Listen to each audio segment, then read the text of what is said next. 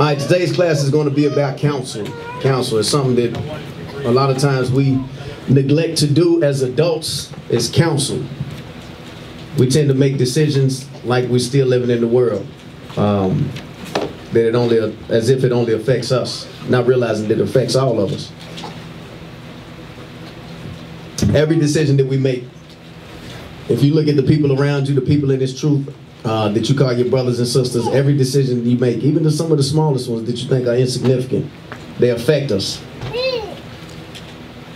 They affect us. Brothers, when I say every decision that you make affects your brothers and your sisters in this truth, give me some examples of what I might mean.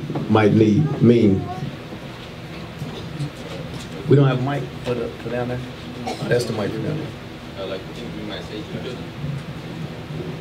Yeah, that's a direct effect. But I'm talking about something like the decisions that you make personally. Our actions, like if we go out and steal something with friends, that is bad on all of us. Right, absolutely. Definitely sinning will affect the brothers because we represent each other. The sisters because we represent each other. So our actions affect. The things that I do in my personal life, it affects everybody else. If me and my wife fall out and I can't take care of my household, it's going to affect the church. People that looked up to us, they're going to look at us like, you know, hey, I feel a little bit worse about this truth because I thought y'all was the picture perfect this or that. You know what I'm saying? So that the stuff inside my house, the stuff inside your houses, it affects, we affect each other. And I want everybody to understand that because a lot of times in life, we don't realize that we think the same way as it is in the world that we can just go in and go on about our lives and whatnot and do me. But that ain't the case in this truth because we are a body. I'm going to read something real quick. 1 Corinthians 12. And we read this a lot, but I want it to really sink in what it means.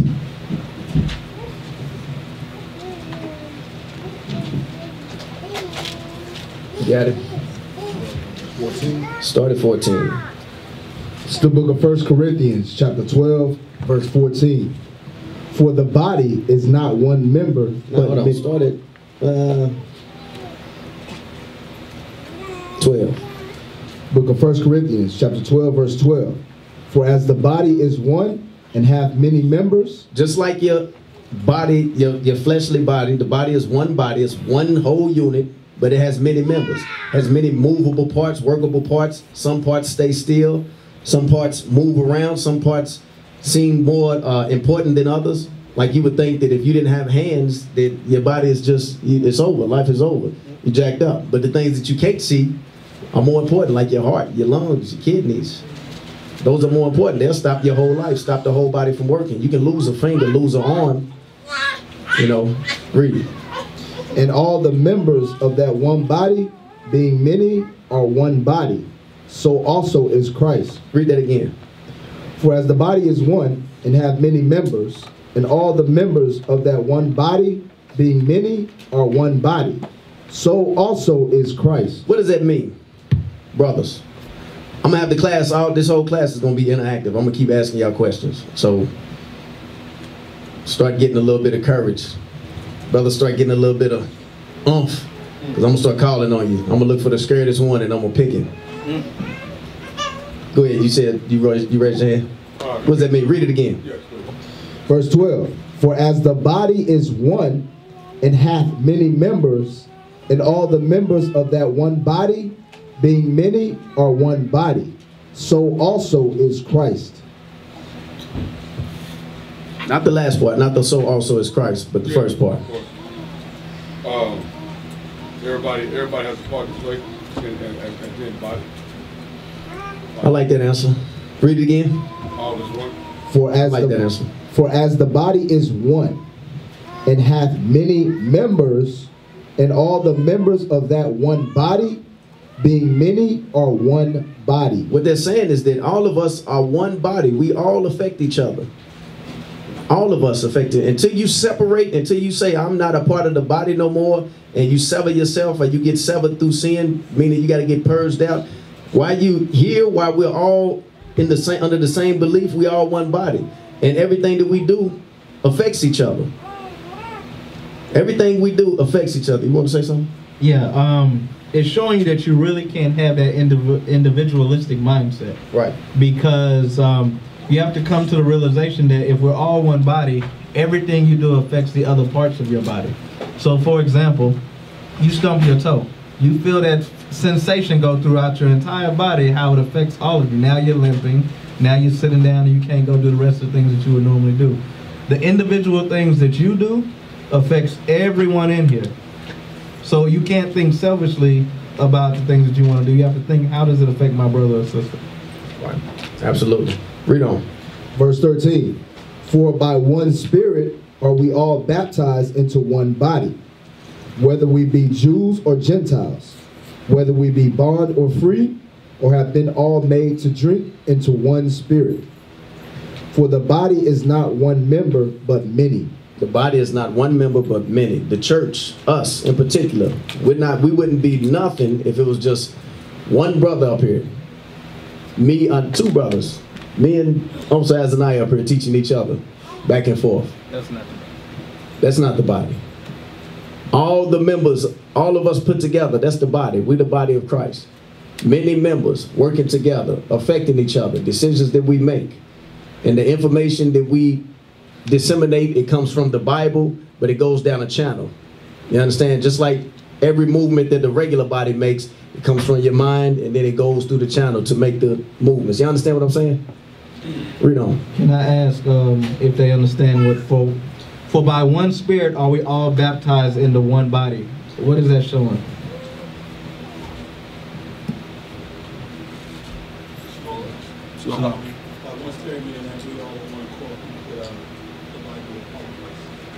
Exactly. So the thing that makes us one body is the fact that we all agree in this Bible. Is the fact that we are all keeping God's commandments. In the world, we all had our individual mindsets. We did all these individual things, and there was nothing that really tied us together of any power or strength. But in this, the one reason we're all in here, everyone is in here, is because of this Bible. Read on. For the body is not one member, but many.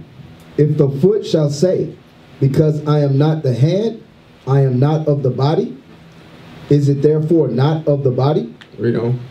And if the ear shall say, because I'm not the eye, I am not of the body, is it therefore not of the body? If the whole body were an eye, where were the hearing? And if the whole hearing, where were the smelling? But now have God Start back up at 15. Verse 15. If the foot shall say, because I'm not the hand, I am not of the body. If the foot shall say, because I am not the head, I'm not of the body, what does that mean for us in the church? How do you flip that or make that, what's the word I'm looking for? Applicable to the church, to us in here, brothers, right here. Basically, it's saying like, if you're not, say, leadership, then you feel like you're not part of the body. Right, right. That nobody in here should feel like because they are not leadership, or because they're not known, or because they're not popular, or because they're not on this committee or that committee, that they're not part of the body. Everybody, all the sisters, everybody that sits in here, like the officer was bringing out, we come together because we believe. Not because we got an office to do this, or an office to do that, or we work in the camera, or going out to camp, or whatever, because we believe in Christ. That's what makes you a part of the body. If you believe that Christ is the Messiah, that he's black, not white, that you're an Israelite, and we're supposed to keep God's commandments, then we all have that thing in common, and that's what binds us together as the body of Christ. So the foot can't say, read that part again, 15. If the foot shall say, because I am not the hand, I am not of the body. The foot can't say, because I'm not the hand, I'm not part of the body. Yes, you are. Because you're a brother, you're a part of the body. Because you're a sister, you're a part of the body. Y'all might not know it, but everybody that's in here, when we sitting up here, we always, who is that? Who is that? What's going on with him? What's going on with her? It's not to be busybodies, it's to make sure that we paying attention to what's going on in the body. Who's talking to that brother? Who's talking to that sister? Let's find out what's going on with them. And so we can make sure the same way in your own body, if something unfamiliar, you see something unfamiliar on your body, you're going to familiarize yourself with it. Make sure you're not sick. Was you about to say something? No. Read on. Is it therefore not of the body? And if the ear shall say, because I'm not the eye, I am not of the body, is it therefore not of the body? If the whole body were an eye, where were the hearing? And if the whole were hearing, where were the smelling? What that's going into is all of us, our body, this body of Christ right here, this church, from here to California to New York, all of us, everybody has different functions, and every function is important. Everybody's not going to be the camp warrior. Some of you brothers' spirits ain't the spirit to go to camp, but y'all might be good on the computer. Some of the sisters might not be able to cook, but they'll make sure that the school is spotless. As a matter of fact, sisters, the school's dirty as a mug. I came here, the school was terrible. We're going to have a talk about that. We're going to have to get a committee for that, for real, because the school was terrible. But anyway, like I was saying, everybody ain't going to have the same function, but everybody's a part of the body. Everybody's a part of the body. Everybody's important, and everything that you do affects the brother or the sister next to you, affects these little children that run around here. Everything that we do. The reason I say it is because we be having some secret stuff going on from here to New York, from here to New York, and here. Some secret stuff to be going on in here. And people act like that it don't affect nobody but them. It affects us all. Everything, even something like marriage. If any of y'all want to get married, let everybody know. Let everybody know so we can celebrate together. Don't do nothing in secret. Read on. Verse 18. But now have God set the members, every one of them, in the body, as it hath pleased him. And if they were all one member, where were the body? But now are they many members, but yet one body. It says there's many members in here, but we are one body.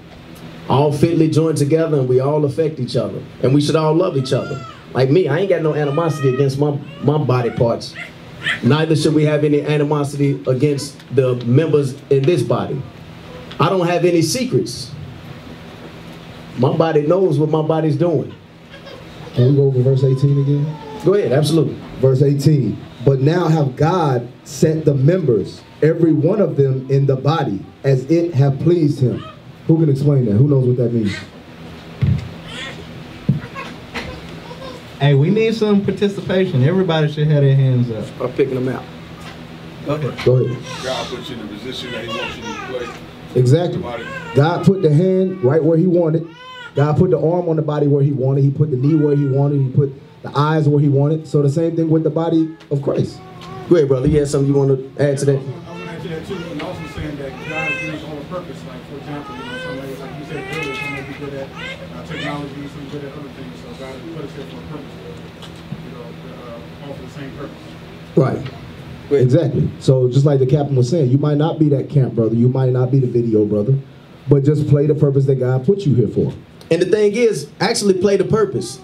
Some brothers get comfortable sitting there. We all are supposed to be doing something in the body.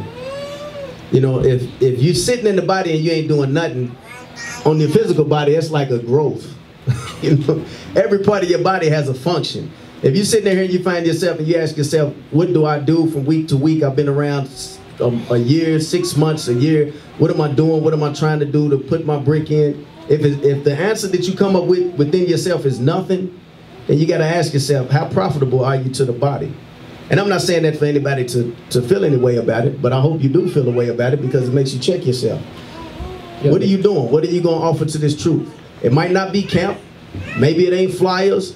Maybe it's something that you know personally, that you have a skill, a trade, or something that you can offer week to week. Maybe it's just to volunteer and come clean. Maybe it's to make sure you check the Slack and see what needs to be done and handle that. But you got to be doing something in the body. Everybody understand that? Brothers? Sisters? Sisters, y'all understand? All right, cool. Cool, read on. Verse 20. But now are they many members, yet but one body. And the eye cannot say unto the hand, I have no need of thee. Nor again to the head, to the feet, I have no need of you. And it goes back into what I was saying about everything that we do affects each other.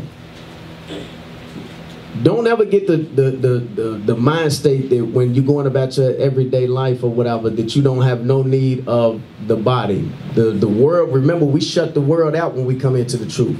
We got to, because the world will try to pull us back into it. So our world now is right in here, in the body. What we should be doing is pulling close to each other, intertwining our lives with each other so we can make sure that we actually know each other. What does the scripture say about a friend? What are you supposed to do if you want a friend? Prove a friend first. How can y'all prove each other? How can we prove each other if the only time we see each other is today and then 7 days from now? And after that, we don't see each other. Who can honestly, how many people here honestly say that they're proving the brothers and sisters in here? Because proving a friend ain't just about marriage. I know we only use it when it comes to marriage. Like, you got to prove the brother first. You got to prove the sister. But it's more than that.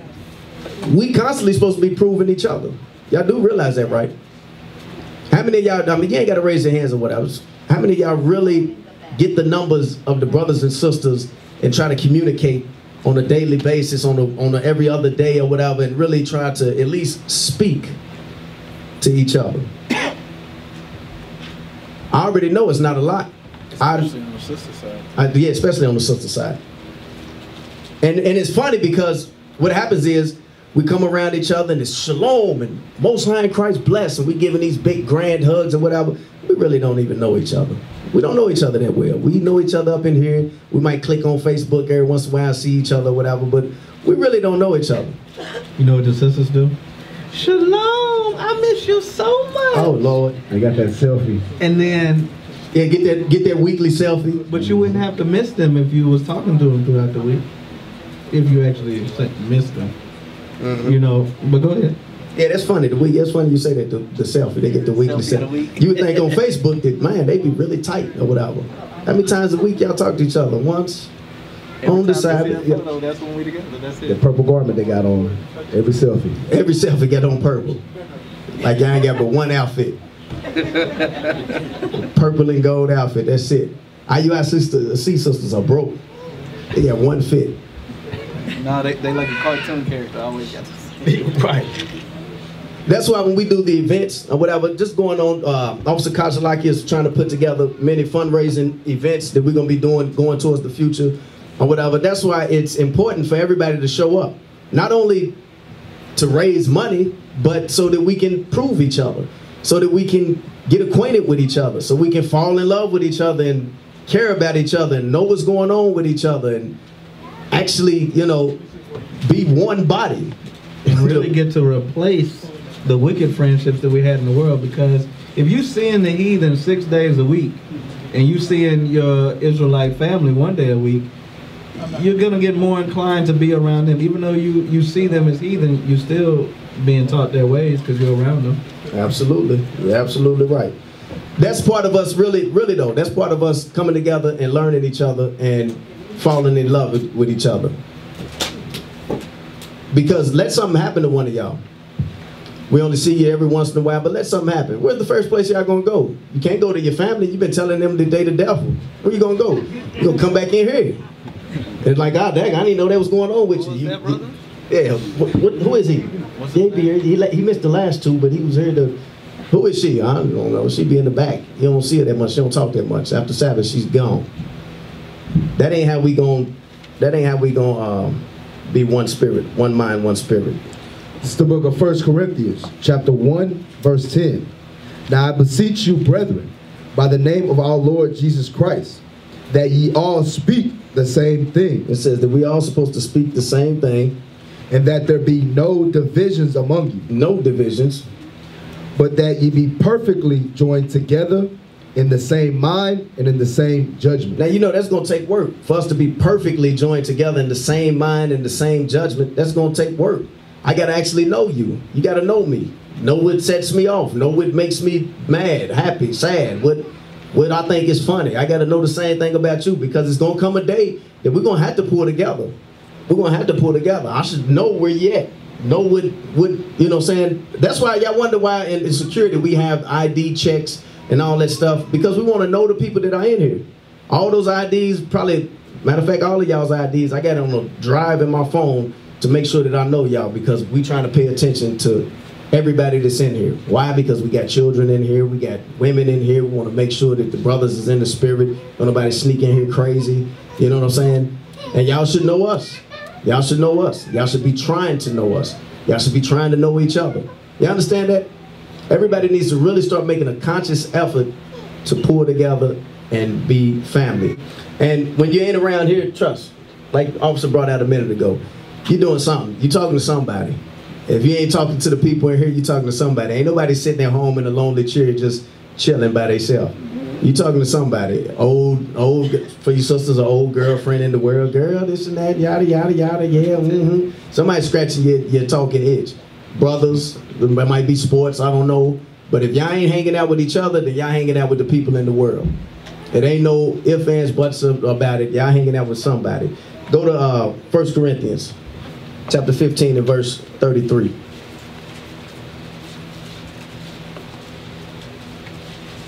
Read that. It's the book of 1 Corinthians, chapter 15, verse 33. Be not deceived.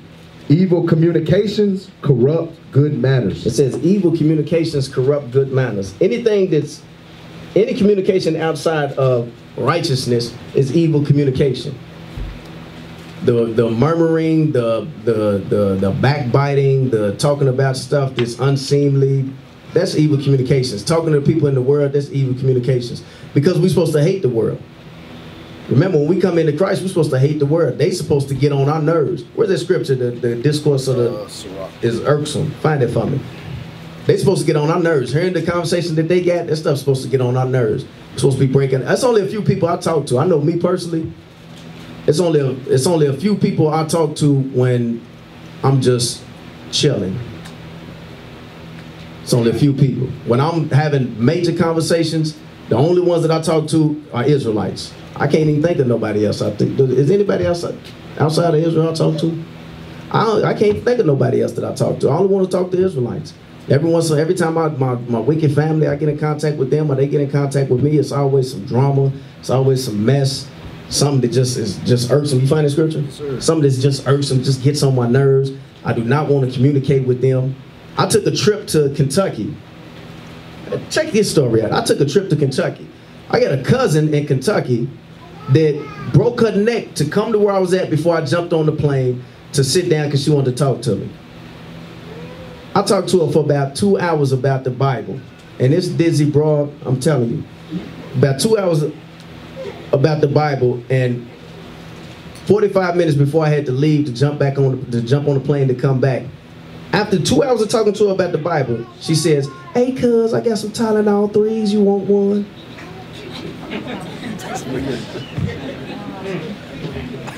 Basically, you want to get high before you get on the plane? We just got through talking about the Bible for 2 hours, you dizzy demon. What's wrong with you? And she meant it. That's what the world has to offer. Right now, I got some news that, I ain't even gonna bring it up. Thanks. Yeah, leave it up. I ain't even gonna bring it up. The world will eat you alive.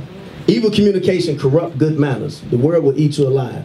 Just being around them and communicating and hearing their discourse, it'll corrupt you, it'll mess you up. Trust, read that. This is the book of Ecclesiasticus or Sirach in the Apocrypha, chapter 27, verse 12. If thou be among the indiscreet. If you amongst the ungodly, the worldly, your mama and them, your cousin them, dude and them at work. Observe the time. Observe the time, meaning pay attention. Don't spend too much time around them. What do they have to offer you? Nothing. They want you to come back into the world. Misery loves company. They want you to be just like them. Read it. But be continually among men of understanding. Men of understanding. Men that understand what? That we got to keep God's commandments. Men that understand that we can't sin against each other. We're supposed to love each other. Faith in Christ. Men that at least understand that Christ is black and believe that. Be around men of understanding. Women of understanding. And how we're going to do that? We're going to have to spend time with each other up in here. And not just up in here, forgive me for that, because that means y'all just going to show up on the Sabbath and after that's a wrap. Throughout the week, calling each other, speaking with each other. Malachi chapter 3, verse 16. Verse 13? Yeah, read it. Read it. Verse 13. The discourse of fools is irksome. That's what I wanted. And their sport is in the wantonness of sin. It says the discourse or the talk, the conversation of fools is irksome. It should get on your nerves like, oh, I can't be around this too much longer. I do not give two rats butts what LeBron did.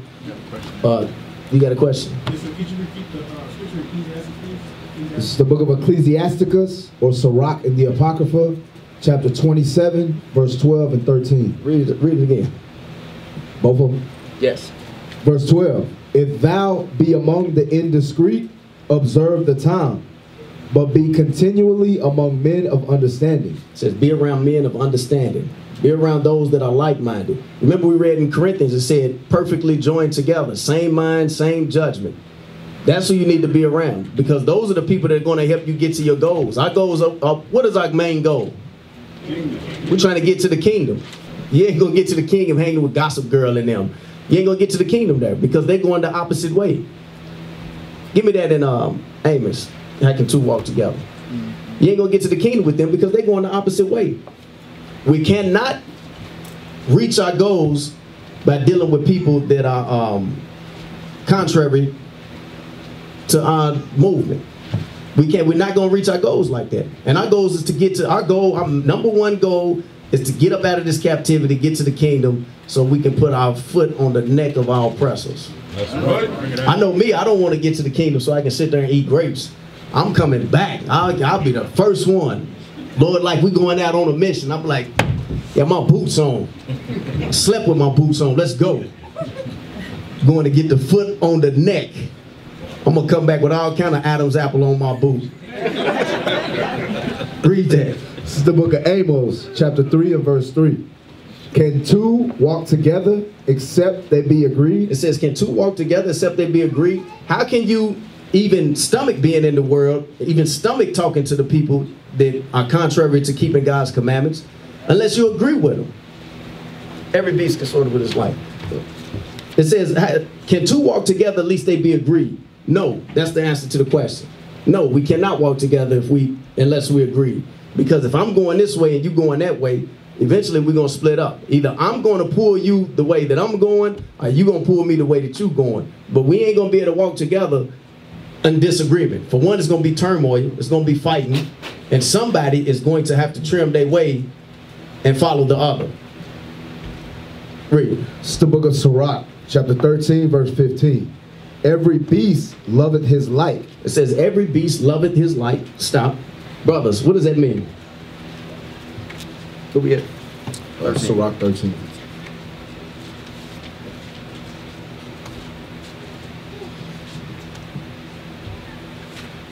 Nah, hold on. Right here. Everybody's look at a little bit is like a person who got similarity in character. Y'all mesh together. Right. Right. Right. Exactly. Every beast loveth his like, meaning everybody wants to be around somebody that's like them. So if you find yourself always talking to people that ain't in the truth, always caught up in conversations and hanging out with people that ain't in the truth. You find yourself at work and you got a little clique at work. I understand the clique before you came into the truth. You might have came into the truth 15 minutes ago and you still got the residuals of the little clique, or you don't know how to separate from them yet. But some of y'all been in the truth for a couple weeks, couple months, couple years, and y'all still at work with them same hangouts, having them same conversations. They wouldn't even know if they didn't see you in fringes and whatnot. They wouldn't even know that you was in the truth if they didn't see you in here, because your conversation is nothing about the truth. You might sprinkle them with a little bit of Jesus juice every once in a while, but after that, it's back to whatever they talking about. Every beast love is like. The only reason you hanging out with them is because there's something about them that is still in you that you like. And if you find yourself 7 days a week, well, 6 days a week, because on the 7th day, I hope you're resting. I hope you ain't talking to them. But 6 days a week, your work days or whatever, you find that if you tally up and you spending more time with them, and the only thing you can say you spending with Israel is the Sabbath and the new moon. What we got, about 6 days? What we got, about six Sabbaths in a month? We got 4, and then we got the new moon, and then sometimes we got the high holy days that fall in a lot of these months. So 6 days out of a month, maybe at least 5 days out of the month, you're an Israelite, and the rest of the time you spend the majority with people that don't believe. Then you know you tripping. You got to really take stock in yourself, some personal inventory, and be like, what am I really on? You know what I'm saying? What do I spend most of my time really? Am I really in this truth, or am I just, you know, going through the motions? Because remember, go ahead and say what you was gonna say real quick. You know good. You know that when you have conversation with these people, they always end up saying, you know, stop talking to me about all that Bible stuff. You know, let's talk about what we used to talk about. So what you end up doing, talking about everything but about the Lord. You start trimming your way to seek their love. So one thing's gonna happen. Either they're gonna become what you want them to become, or you're gonna become what they want you to become. You can't stay separate. Two walk together, that means they're gonna start agreeing together. So you have to be careful who you're talking to, because if you're talking to them, either they're going to pull you towards them, or you're going to pull them towards you. Absolutely. Read that again in Amos. It's the book of Amos, chapter 3, verse 3. Can two walk together except they be agreed? No. Two can not walk together except they be agreed. Every beast consorted with his like. The only reason that y'all walking together, talking together, chilling together, if they not Israel, is because something in you is still holding on to the world. And what matter of fact, I'm gonna say it. There's a brother that was with us. I gotta say it. There's a brother that was with us, fell off once, tried to start his own thing, him and his brother. Came back, apologized, and fell off again. Don't laugh. I'm gonna bring it out. Then fell off again. Yeah. And came back. We had a sister in Orlando, nice little young sister or whatever, just as cute as she could be. Parents raised her right. She ain't raising the commandments, but you know, she was, you know, quiet sister, smart girl, college girl, whatever. He was interested in her. They got together, got married, did everything according to you know, supposedly according to the laws. And this Negro had connections in the world, had relationships in the world as far as his friends, family, had a wicked brother that was with us and fell off too. He fell out the truth. Evil communications corrupted his good manners, and now his evil communications and his family and his mess corrupted that young girl's manners. And guess what they doing now? Making porn videos. Get out of here, man. Real talk. Hey. Come on, you made that up. I got pictures, but I ain't gonna show them. I got pictures, but I ain't gonna show them. They make it. Nah, I ain't bringing it out. No, I'm keeping it in. Can I ask him a question before you go on? Go ahead. Hey, brothers, how many of y'all watch the Discovery Channel? Who watches the Discovery Channel, right? Does a gazelle hang with a lion? No, right? So you can't be hanging with those that's wicked in the world. You got to hang with those that are like-minded, those that are like you, those that have repented, those that are keeping the commandments. Because if you that gazelle hanging out with them lions in the midst of wickedness, you're going to get ate up. You're going to get torn. And that's what happened to that brother and that sister. They getting ate up now. Yeah. So you be mindful of your communications, who you around. And it be those ones like that that'll say, I'll never leave the truth. You ain't got to be with IUIC to be in the truth, and you ain't got to be, they just making a provision so they can slip on up. And then the world going to eat them up. And right now, like the officer brought out, they being eaten alive. They being eaten alive. It ain't no telling what you, I'm telling you. Brothers, I know a lot of brothers, a lot of sisters be like, I would never do this, I would never. In the world, ain't no telling what you'll do. The devil get his hands on you, and he'll turn you inside out. You won't even realize that you done got flipped. I guarantee half of them rappers that are sweet peas, they don't even realize they gay. Satan knows you better than you know yourself. Believe it or not, Satan knows you better than you know yourself. That's why the scriptures tell you examine yourself daily. You don't know what you deal with until that situation presents itself. Bring it out. So yeah, we laugh and you know what happened to the brother and the sister, but be mindful it can happen to any of us. That's why you got to be mindful who you're around, what communications, what things you watch, and what you let your kids watch, because it'll hit that switch and devil jump on you. Jeremiah, go ahead. Get the scripture you just said. Examine yourself daily. Because brothers, sisters, also, you got to realize that a lot of people say I'm in the truth. That's just like a lot of people in the world say that they're Christians, but that don't mean they actually follow Christ. So a lot of us We say we're in the truth, but that don't really mean we're in the truth. Read that for me. It's the book of 2 Corinthians, chapter 13, verse 5. Examine yourself, whether you be in the faith. You gotta examine yourself whether you be in the faith, because just because you're reading this Bible don't mean you're in the faith. Just because you have fringes on doesn't mean you're in the faith. Read on. Prove your own selves. So we read in Sirach 6 and 7 that you must prove a friend. The Bible now is telling you to prove yourself. So how do you prove yourself? What do you use to prove yourself? By sure, who got their hand up? Nope, not you. Victor. Yeah, spiritual hand was up. Got it. Read the verse. Examine yourselves, whether you be in the faith. Prove your own selves. So you have to examine yourself and prove yourself. How do you examine yourself? What do you use to examine yourself? What do you use to prove yourself? I think you stay into the scriptures and you prove yourself by people you around. So the proving of yourself is the evidence is in the Bible. When you read in the Bible, you should be checking off, okay, I'm doing this correctly or I'm doing this incorrectly. Here's the thing that I'm going to correct myself with. So read it again. Examine yourselves, whether you be in the faith. So you have to examine yourself whether you're actually in this faith or not, and you're going to do that by using the Bible. Read. Prove your own selves. Know ye not your own selves? So you should know yourself better than anyone else. Now the reason I wanted to finish that off is when it comes to correction, right, and reproof, you're the first line of defense of correcting and reproving yourself. It shouldn't have to get to the leadership and go all the way up and then it's a public class on live broadcast to get corrected. You have the tool right here in front of you to prove yourself and correct your own self. That's right. You had a question, brother? I was saying they misguided themselves. They know the truth, they know the margin, but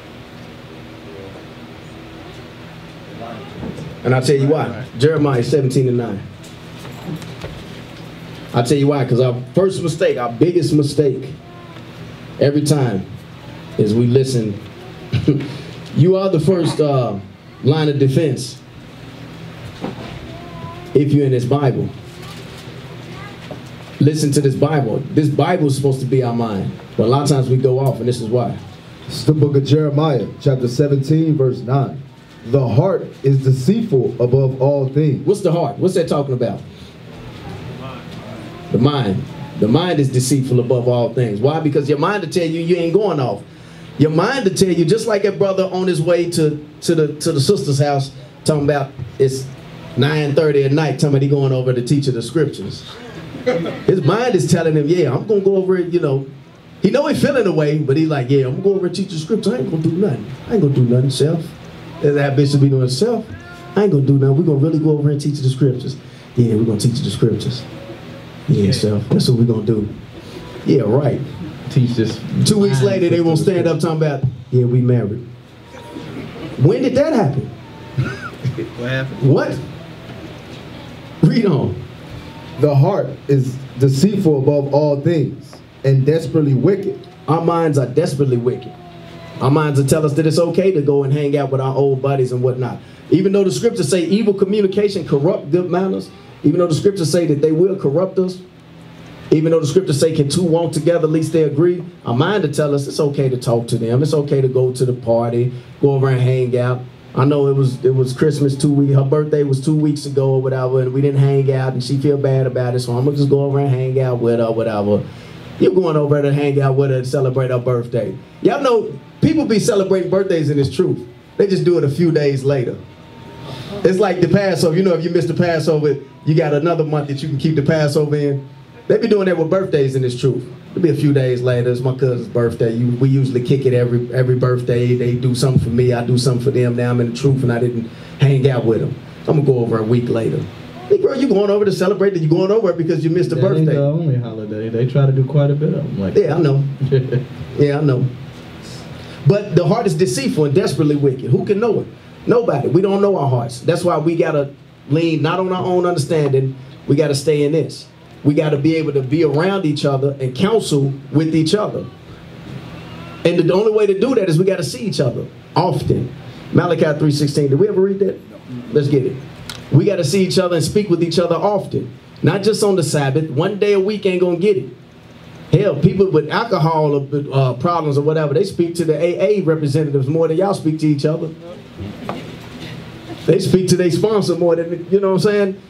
Come on, we gotta do better when it comes to this. Because why? Because God is looking. This is one of the things when he opens up our book, when he opens up the book of life and he got the 2 books, he said he's gonna open up your book, then he's gonna open up the book of life, and he's gonna be looking at the Bible and looking at you. One of the things that he's gonna be looking for is this. Read that.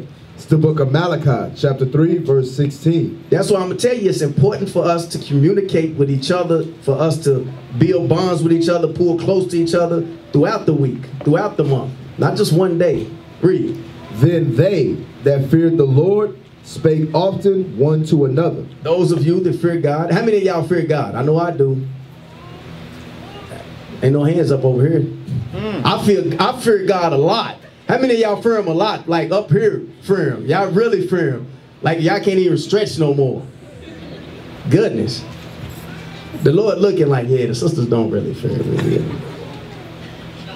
That look like that picture. Look, you know how white Jesus be doing? He be like this. Yeah. Don't raise your hand like white Jesus. Put up like you really mean it. Read that. Then they that feared the Lord spake often one to another.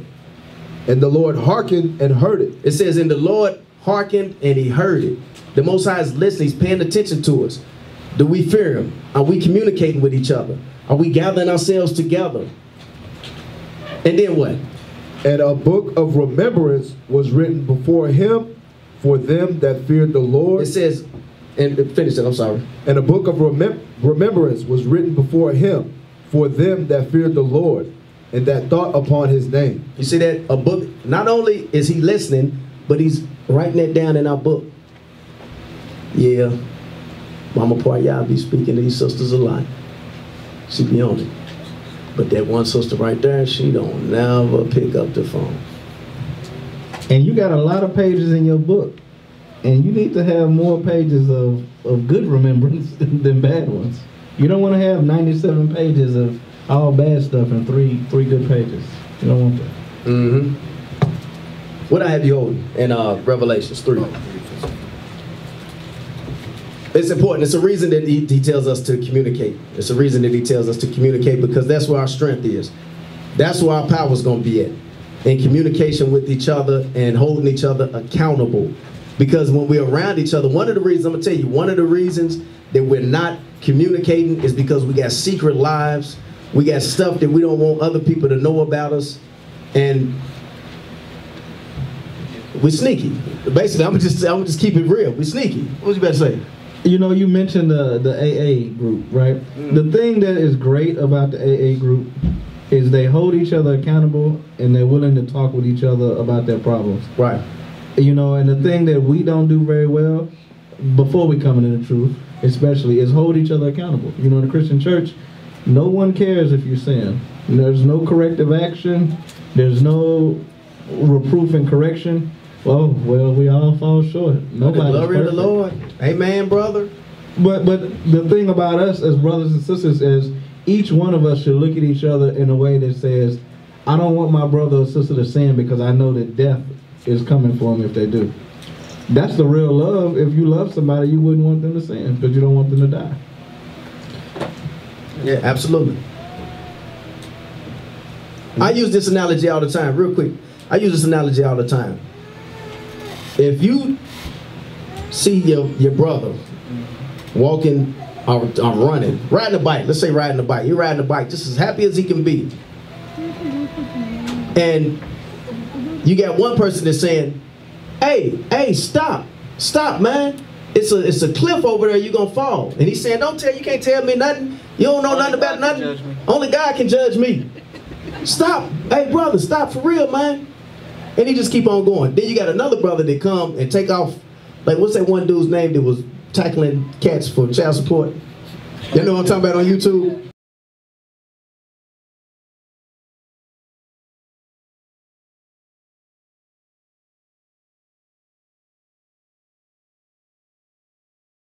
I think he's in the body. I know, he's there. He's in the truth. He's in Memphis. Y'all ain't know it, did y'all?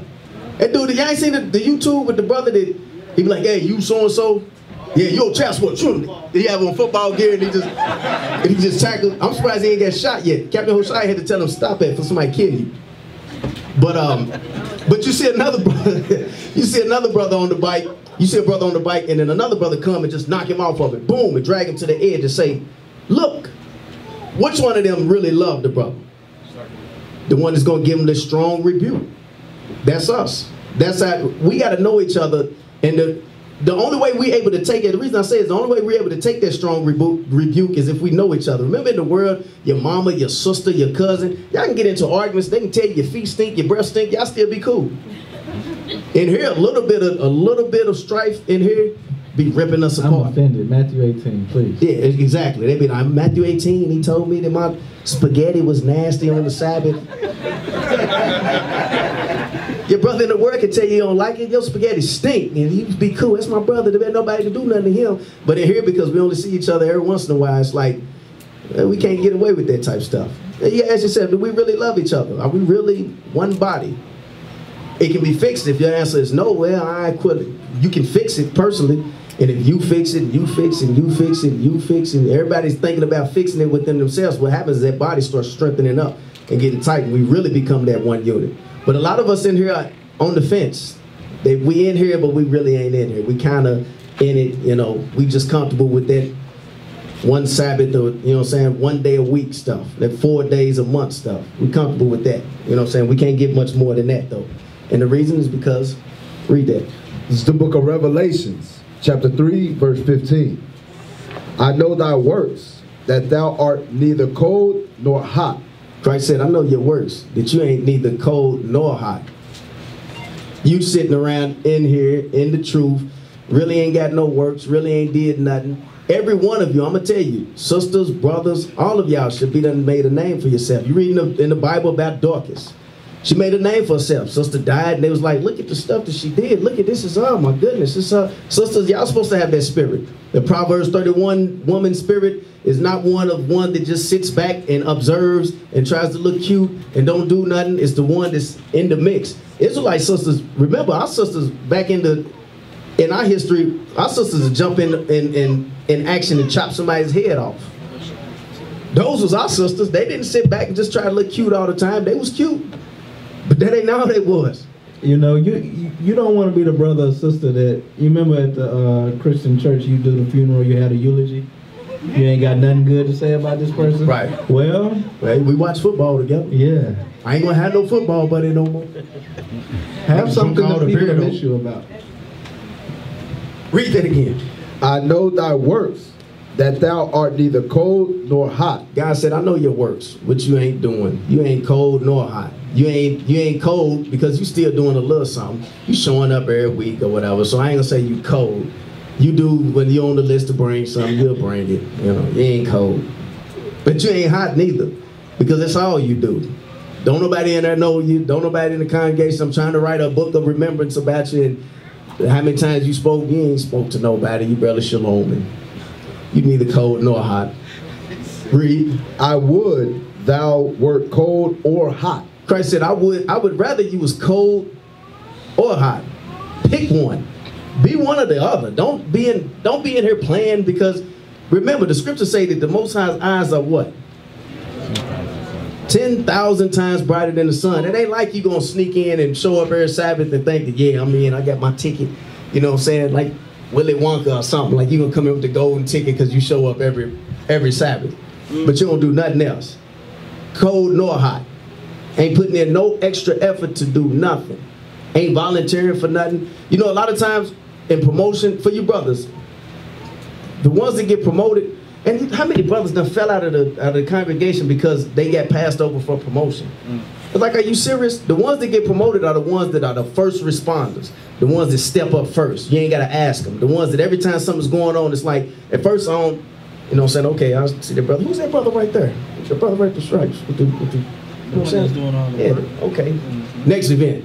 Damn, where's the brother again? The brother's here in time. Next event. Damn. Hey, brother, come here. Next event. All right, we need to make his brother soldier. He's trying to do the work. That's how we promote. That's how, because you showing that you want to do the Lord's work. That brother's on fire. Every time I look up, there he is. Who's that sister always doing? She, man, you can't. Is she on the committee now? She ain't on nothing. She ain't on nothing. She just be back there. She helping. It's a sister named Eliza in Dallas. Dark skinned sister. That's how she is. Passover, everybody trying to look cute. She's in the back, gloves on. Like, how you get back here? I'm here to work. I'm like, dang, sister's on point. She gonna make sure that her election is sure. That's how we gotta be. But the scriptures say that, I know that works. You neither cold nor hot. I would rather that you was either cold or hot. Because if you cold, you know, at least the people ain't gonna be sad when I put you to death, because I am gonna put you to death. If you was hot, you gotta take it. At least we, you know. But you neither. It says, I know that you're neither cold nor hot. I would rather that you was either. Read. Verse 16. So then, because thou art lukewarm and neither cold nor hot, because you want to play, this is what I'm going to do. I will spew thee out of my mouth. Christ said, I'm going to spew you out of my mouth. You're better off just not coming around. But how do we avoid that? We avoid that by pulling close to each other, communicating with each other, counseling with each other. Some brothers and sisters hate that. They do not want to pull close because they don't want nobody to tell them about their mess. Who is that?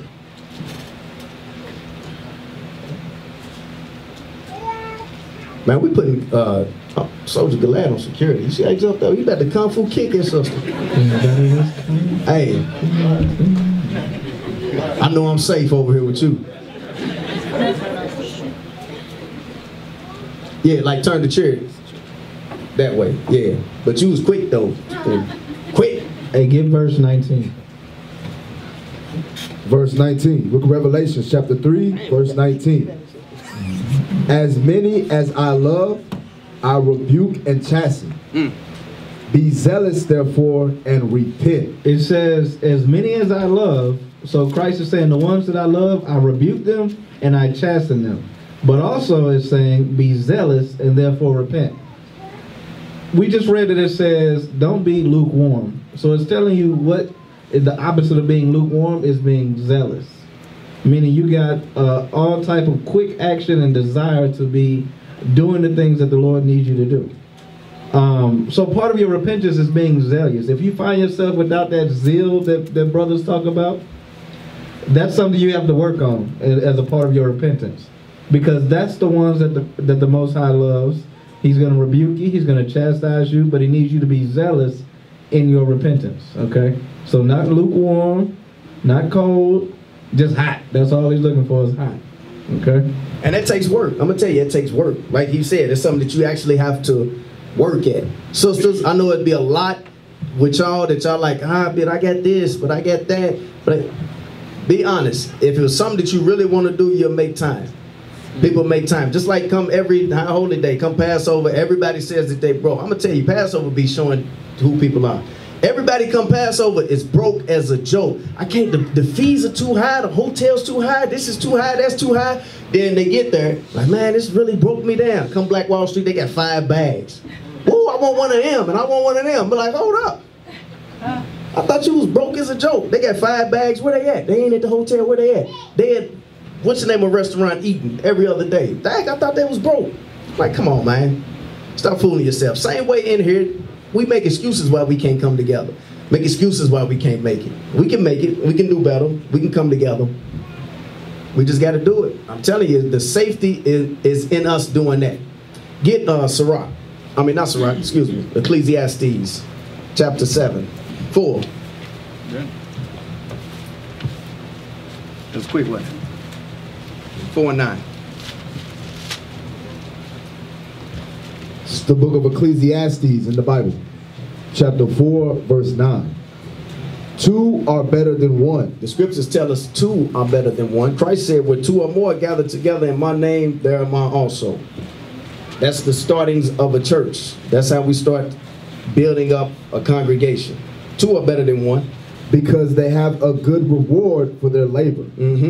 For if they fall, the one will lift up his fellow. It says if they fall, the one will lift up his fellow. Remember when I first started, I said everything that we do affects each other. Like this right here. When we fall, if one of us falls, it's the other one's job to love our brother, our sister enough to where we lift them up. Now, if you fall and we don't know why you fell, you fall into some old stuff that you catch everybody by surprise, like they was going through that. Who knew? Nobody. You got brothers that'll come in and be like, yeah, I need some help on my rent. All right, brother, yeah, whatever we got to do. How much you owe? $6,000. How much is your rent? $600 a month. You been behind for 10 months? Like, what? Yeah, I know. Yeah, communicate, brother. Yeah, I know. 6 months later, I'm behind again. Like I said earlier, don't wait to start talking and asking for help after you already knee deep. You know, don't wait for the counsel until it's too late. Now, if we counsel in advance. Exactly. Now, if we hung around each other, if we spent time with each other, if we talked more often, if we was more comfortable with each other, you'd be comfortable enough to tell me, yeah, I'm struggling right now, man. I can't barely pay my rent. Oh, really? Dang, brother, let me figure out what I can do for you. Hey, the brother can't barely pay his rent or whatever. Let's take up a collection or whatever. Keep you from getting behind that far. Remember when you said at the beginning, the decisions we make affect everybody else? Absolutely. Now, how much easier is it to help, you know, a couple $100 with somebody's rent than it is to help when they got the eviction notice, when they car already being repoed? Yeah, the car's on the back of the tow truck. They tell me, hey, brother, I need some help. I need it in 30 seconds. Because you know what? A lot of brothers and sisters that need help, it's on Friday, right before the Sabbath.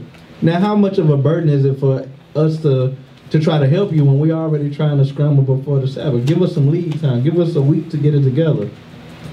You get what I'm saying? Absolutely. Who had a question? What's the brother's name? I forget. Victor. Stand up so everybody can hear you. It wasn't quite a question, sir, but it was more like they don't want to tell you because they already messing up. They probably don't want to let nobody know. Right, because they're embarrassed. Yeah. And which is, absolutely, that's exactly right. But which embarrassment is worse? Exactly. They're embarrassed to tell you that they're in some trouble, and then they get kicked out. Now that's really embarrassing. Now your stuff's in the front yard. But that's exactly, it's because they're embarrassed. And why? Is because we ain't spending enough time with each other. Because it ain't as embarrassing if this is my brother. Like, me, if I'm in some kind of, and you know me, if I'm going through something, am I going to tell you? Straight up, because I talk to him every day. Every single day, me and him talk. Every other day, me and Uzziah talk. Every day, me and Bishop talk. Every day, I'm talking to the brothers that are in my immediate circle, and they all are in this circle. They all are part of the body. Every day. So if I'm going through something, if he's going through something, we're going to tell each other. Hey, man, this is what's going on. My wife's getting on my nerves. I'm laughing at you or whatever, but we brothers, we in it. Same way it would be if it was your brother in the world. It's going to be kind of carnal or whatever, but you're going to tell your brother, hey, man, I got burnt. That's embarrassing. But you know, your brother got your back. Wise to do evil. We'll do that in the world, but in here we want to tell each other we need help with the bills. Because we're embarrassed. And because we haven't made those brotherhood, those sisterly bonds. And I'm saying we need to do better at that. Continue where we was at. Verse 10, for if they fall, the one will lift up his fellow. But woe to him that is alone when he falleth. It says woe to him. Another meaning for woe is destruction. It's going to be bad for you. It says, but woe to him that is alone when he falleth. For he hath not another to help him up. Woe to him that is alone when he falls because he don't have somebody to help him up. Woe to him that is alone because he don't have a counselor.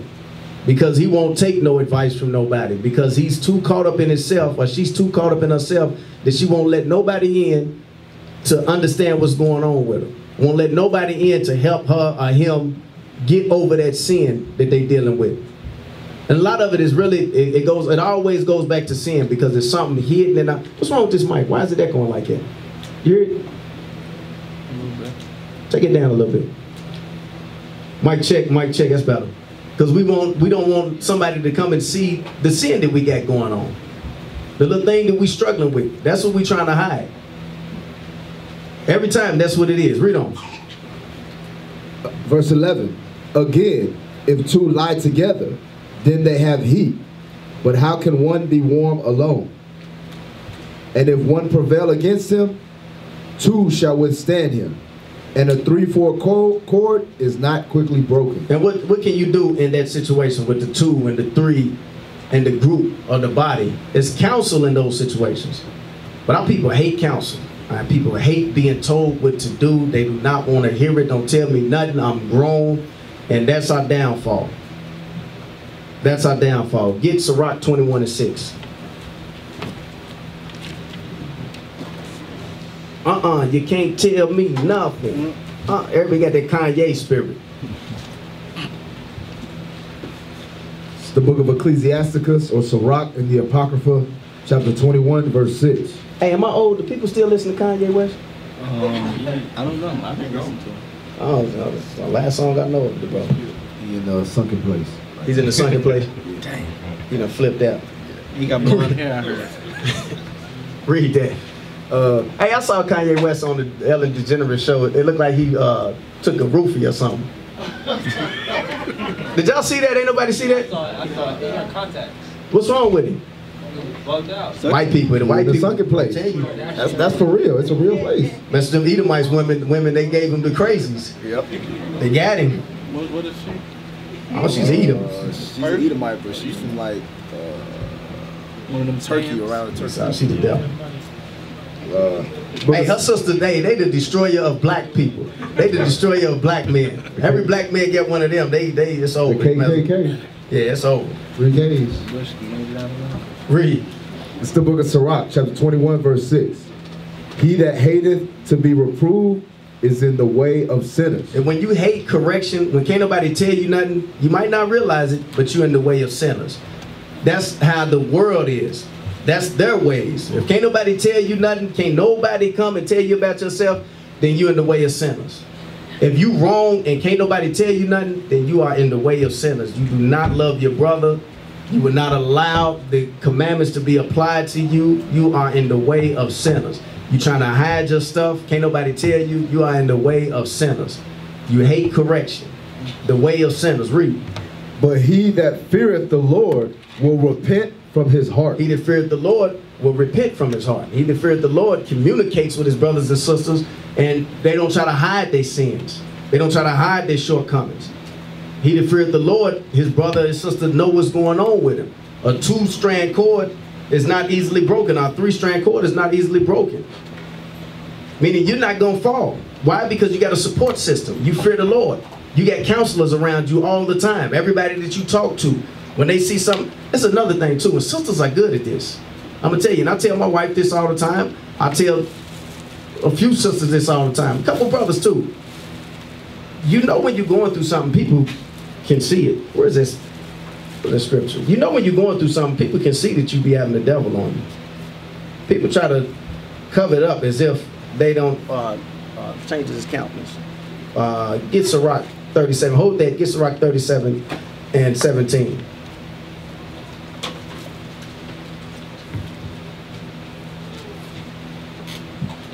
Yeah, that's it. It's the book of Sirach, chapter 37, verse 17. The countenance is a sign of changing of the heart. You see that? The countenance is a sign of the changing of the heart. Brothers, what does that mean? The countenance is a sign of changing of the heart. I need somebody new. Nah, you already answered a few questions. Big, Evan. It's kind of like, what's in my mind is the way that you feel reflected on your face. I said what? The way that you feel is reflected on your face. Exactly. Sisters are good at this. Y'all have a mean mug. Y'all have y'all face all screwed up. And somebody asks you, what's wrong? Nothing. I'm okay. Ain't nothing wrong with me. First off, I want to tell y'all something, just in case y'all didn't know. When y'all do that, you know what y'all doing? Y'all are lying. You have a lying devil on you when you do that. What's wrong with you? Why you acting like nothing? Ain't nothing wrong with me. But a lot of times they doing it so you ask them. Yeah, I know that's They exactly want what the pity party. Ain't nothing wrong with me.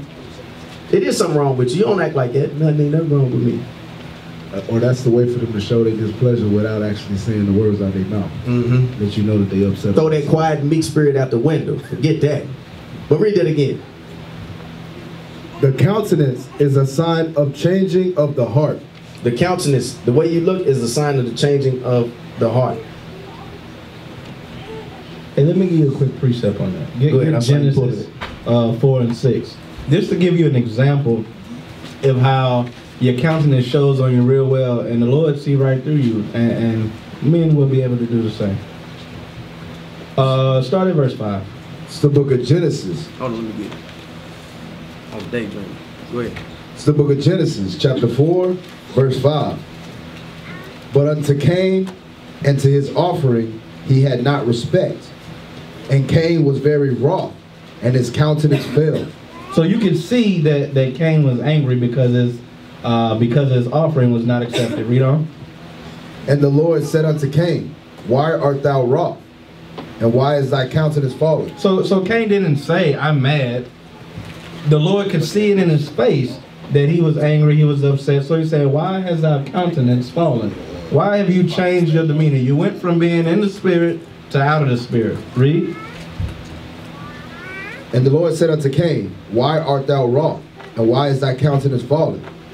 If thou doest well, shalt thou not be accepted? Read that part again. If thou doest well, shalt thou not be accepted? The reason people countenance falls is because they're not doing well. You know, they're not being accepted because they didn't do the right thing. Read on. And if thou doest not well, sin lieth at the door. And unto thee shall be his desire, and thou shalt rule over him. So, you know, when it comes to the fact that your countenance is falling, is generally around the fact that you weren't doing the right thing in the first place. Now you're ashamed, now you feel some type of way that you got your card pulled, that you've been found out, that you've been seen in what you're doing. In order, the easy way to keep your countenance where it needs to be is by keeping the commandments. Now, were you done in the verse that you was in Sirach 37? Yeah, go ahead. I want to also go to Proverbs 6:23. Because we were talking about reproof and instruction, right? Well, we were talking about reproof. As a matter of fact, read Sirach 21:6 and then go to Proverbs 6:23. Hold Sirach, because we're going to be back here. It's the book of Sirach, chapter 21, verse 6. He that hateth to be reproved is in the way of sinners. So there are some people who hate being reproved. They hate the fact that someone is going to correct them according to the Bible. That person is in the way of sinners because they don't want to be corrected of their sin. They want to continue in their sin. Hey, I'm gonna tell you something too, real quick. When you said that, it just reminded me of something. That's one of the reasons that people only show up on the Sabbath. It was something that you said, what are they, Sunday morning Christians? Yeah, we Sabbath Israelites at times. Sabbath Israelites. Same thing. It's because you don't want to hear the scriptures. You don't hear the correction every time. They keep on getting cut. Come in here, get cut week after week. Like, man, every time I come in, I get cut. You start feeling like, man, he talking about me. Somebody told him my business. I hate reproof. You don't like that feeling. It's actually a good feeling. All you got to do is correct the stuff that's wrong, and then you can not have that feeling no more. You be the one in there looking around to see who's getting cut. Somebody in here getting cut. They ain't talking about me. That's like a cancer patient that's tired of chemo. They're like, I just want to go home and die. You tired of getting the medicine. Ooh. You just want to go home and die. You don't want to hear these scriptures cut you. Ooh, man. That was rough. You right. Bring it out. So with that being said, he that hateth reproof is in the way of sinners. Now go ahead and Proverbs 6:23. It's the book of Proverbs, chapter 6, verse 23. For the commandment is a lamp, and the law is light, and the reproofs of instructions are the way of life. So the reproofs of instruction are the way of life. You need the reproofs of instruction. You need to be reproved to live. If you choose not to take the reproof, you're choosing to take death. It said reproofs of instructions are the way of life. We know that the wages of sin is death. You don't want to be reproved. You want to walk in the way of sinners. You're choosing to die, just like the cancer patient. Yep. Absolutely. So if we really want this life, if we really want eternal life, we must love the reproof, because this is the only way to get it. So go back to you. Yeah, the reproof, I'm telling you, is just like that pain that comes with the reproof is just like the pain that comes with working out. Tear the muscles down. You tear the muscles down to build them back up. And at the end of it, there's a reward. You get better. You know, stuff that was hard for you at first ain't hard for you no more. Stuff that was burdensome for you at first, it's not burdensome for you no more. Stuff that you were struggling with at first, you're not struggling with it no more. You took the reproof, you brought it forward, you let people know that this is what you was dealing with. You pulled close to the brothers and sisters, and now it's easier for you to navigate around that. And that's how we all got to be, because when it's all said and done, it's gonna be a new brother, Lord willing, he spare our life, or Christ come, which I hope Christ come back soon, but we still got work to do. So. But Lord willing, he spare our life, and everybody in here is here next year. And it's going to be a bunch of new faces that come in. And for all of y'all that's in here next year, the year after, when them new faces come in, they should be able to come to y'all and be like, dang, y'all overcame that. Y'all overcame that. Why y'all so close? Why y'all so... If y'all still sitting in the same seat, doing the same thing, listening to the same class, getting cut the same way, bunch of open wounds all on you, won't close up because you ain't coming to get the medicine, then shame on you. Shame on you. Y'all still having the issues y'all got is still that y'all won't bring y'all food for the Sabbath. Y'all forgot the macaroni. Y'all still got the same junk going on. Y'all ain't overcame nothing and grew in no way, form, or fashion. Then shame on you. But in everything we do for the person next to us. Don't do it for yourself. Do it for your sisters. Do it for these kids. It's going to grow up. It's going to need right examples of men. Do it for these kids. It's going to grow up and need right examples of sisters.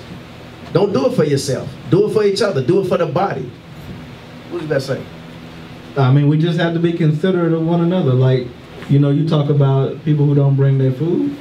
You got people in here that you don't know if they've even had a meal today. You've had 3 meals already today, got snacks galore, but you don't know if your brother or your sister then came in and this is going to be the only good meal that they've had all week. Right. Y'all see make sure over here. She's be hungry. I'm just messing with you.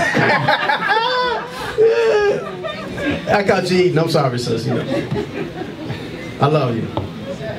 But he's exactly right. Yeah, make sure you bring the food. Make sure the jig is up. Y'all see over there turning up the sandwich? But exactly though, we got to make sure that we're looking out for each other. It ain't just about us. You better say something. Yeah.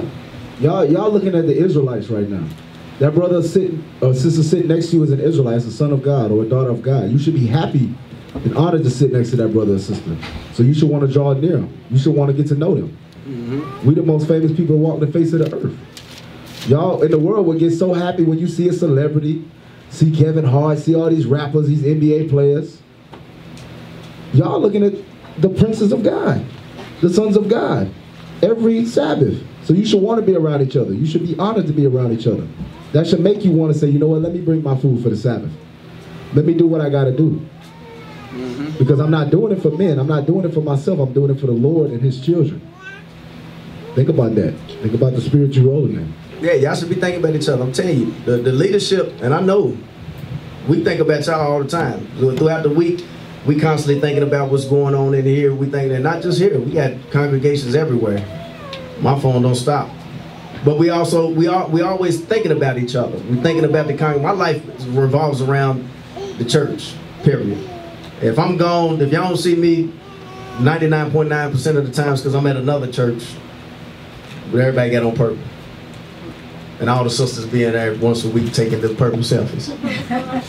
And that's the problem, Captain. They look at it as church. They don't look at this as life. Right.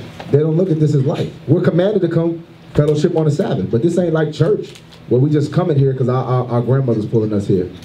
Our mama's pulling us here. No, we're commanded to come here. We're commanded to fellowship here together. And y'all know, we Israelites every day.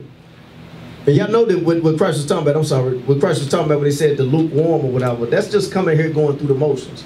The lukewarm is just coming in, going through the motions, thinking if I do this, then I know I'm going to get in. I'm not going to give my all. If I do this, I know I'm going to get in. I'm going to get in if I just come in every Sabbath or whatever and put iron up my fringes and come in and chill out for a minute. Hey, so, no translation. I come in and do a couple leave back, do it back. How many brothers over here? How many brothers is that? About 30?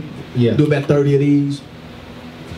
Hey, some people just want the attendance, you know. I want to make sure they got their perfect attendance. Yeah. But they quick to run out after they get that credit. But that's a lukewarm spirit. Y'all can't have it. Y'all can't have that. Y'all can't have that. They support. The scriptures say the righteous shall scarcely be what? Saved. Y'all know the scripture? Pull the scripture. Y'all can't just come in and, where's the scripture at? Y'all can't just come in every once in a while and think that y'all gonna get it. Christ said, you lukewarm. I can't deal with the lukewarm. I'm not dealing with it. 1 Peter 4:18. I can't deal with the lukewarm. Christ said you're lukewarm, so I ain't messing with you. I'm gonna spew you out of my mouth. I'm gonna give you the scripture to show what he's talking about when the time comes when Christ spews you out of his mouth. Man, let's give you the bubble guts. I'm telling you, I don't want to be in this one. But read that real quick for the brother. It's what's it called? The book of 1 Peter, chapter 4, verse 18. 1 Peter 4:18. And if the righteous scarcely be saved, where shall the ungodly and the sinner appear? It says the righteous is going to scarcely be saved. Christ said, let's pair that with Christ said, the word says that there's a book of remembrance for every time that we speak with each other. The Most High is looking at if we are speaking with each other often, and then how we speaking with each other, because it's a way to speak to each other and it ain't righteous. When you speaking and then you gossiping and doing all that old mess. Don't get murmuring and tail bearing, backbiting, lying, all that old junk. Probably y'all should spill water all over yourself. That thing is over. There's a way to speak where it'll get you in trouble. But there's a book of remembrance open, and he's looking to see if we speaking with each other. And then he said, if you ain't all in, then he gonna spew you out of your mouth, out of his mouth. Then read that. And if the righteous scarcely be saved, where shall the ungodly and the sinner appear? So we supposed to be the righteous. If we gonna scarcely be saved, now why would we scarcely be saved? Why? Because a lot of us in here really ain't in it for real. We kind of in it. You can't tell us nothing though. Don't tell me nothing about my personal life. It's only when I'm here that you can, I'll play the whole, all that when I'm here, all that when I'm here. But outside of that, when I'm out there, you can't tell me nothing. That ain't none of your business. This ain't your business. That ain't your business or whatever until something go wrong. You lukewarm. You really ain't on fire. Now watch this. He said the righteous shall scarcely be saved. And the lukewarm I'm going to spew you out of my mouth. Get Matthew 7. This is when this is the point when Christ is going to come and spew you out of his mouth. And watch, I'm going to show you how it's talking about us. It's talking about the so-called righteous. Matthew 7:21. It's the book of Matthew, chapter 7, verse 21. Not every one that saith unto me, Lord, Lord. Now, hold on. Now, at this time, this is Christ is coming back, right? And he's standing before you. He's black. Now, who's going to be calling that black man with the woolly hair, Lord, Lord? The Israelites. The Edomites, they ain't going to be saying that. They're going to be, oh, God, darn it. Look at that big black man. It's a nigger. Oh my gosh, he's black. They ain't going to be saying it.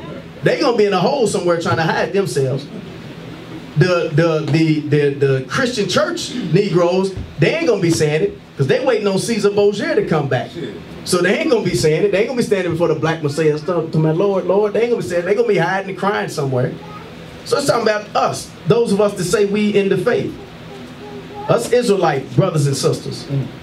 It says, not everyone that saith to me, read, Lord, Lord, shall enter into the kingdom of heaven, but he that doeth the will of my Father which is in heaven. It says, not everybody that say to me, Lord, Lord, is going to enter into the kingdom of heaven, but he that doeth the will of my Father. What's the will of the Father? Who knows? Right here in the back. What's your name, brother? I'm sorry. Daniel. Daniel, stand up. What's the will of the Father? Commandments. Keep the commandments. You know the scripture? Exodus 28. Yeah, that's not quite it, but the answer's right. Just the scripture ain't on. Right here. Psalms 40 and 8. Psalms 40 and 8. Read that real quick. Hold that. Because it seems fair enough, easy enough. We keep the commandments. We all keep the commandments, right? Try our best. We stumble a little bit, but we keep the commandments. Psalms 40 and 8. It's the book of Psalms, chapter 40 and verse 8. I delight to do thy will, O my God. Yea, thy law is within my heart. So the will of God is to have the law in our heart. Not just so we can store it there, but so we can actually perform the things written therein. So the will of God is that we keep his commandments. All right, let's go back. It's the book of Matthew, chapter 7 and verse 22. 21. Not everyone that saith unto me, Lord, Lord, shall enter into the kingdom of heaven, but he that doeth the will of my Father which is in heaven. So those that keep the commandments. Christ said, everybody that come to me saying, Lord, Lord, ain't gonna enter into the kingdom. But them that do the commandments of my Father, which is in heaven, those, they gonna enter the kingdom. Read on. Many will say to me in that day, Lord, Lord, have we not prophesied in thy name? Said many gonna come to me. Christ said many are gonna come to me that day. The ones that so-called keep the commandments, saying, Lord, Lord, have we not prophesied in our name? What we on the corner? Sisters, wasn't we giving out flyers? Wasn't we doing all this in your name, Lord? Black Jesus, wasn't we doing it? Read. And in thy name have cast out devils. In thy name did we cast out devils? We told the white man he the damn devil in your name. In the name of Jesus, you the devil. The Bible speaks of. Read.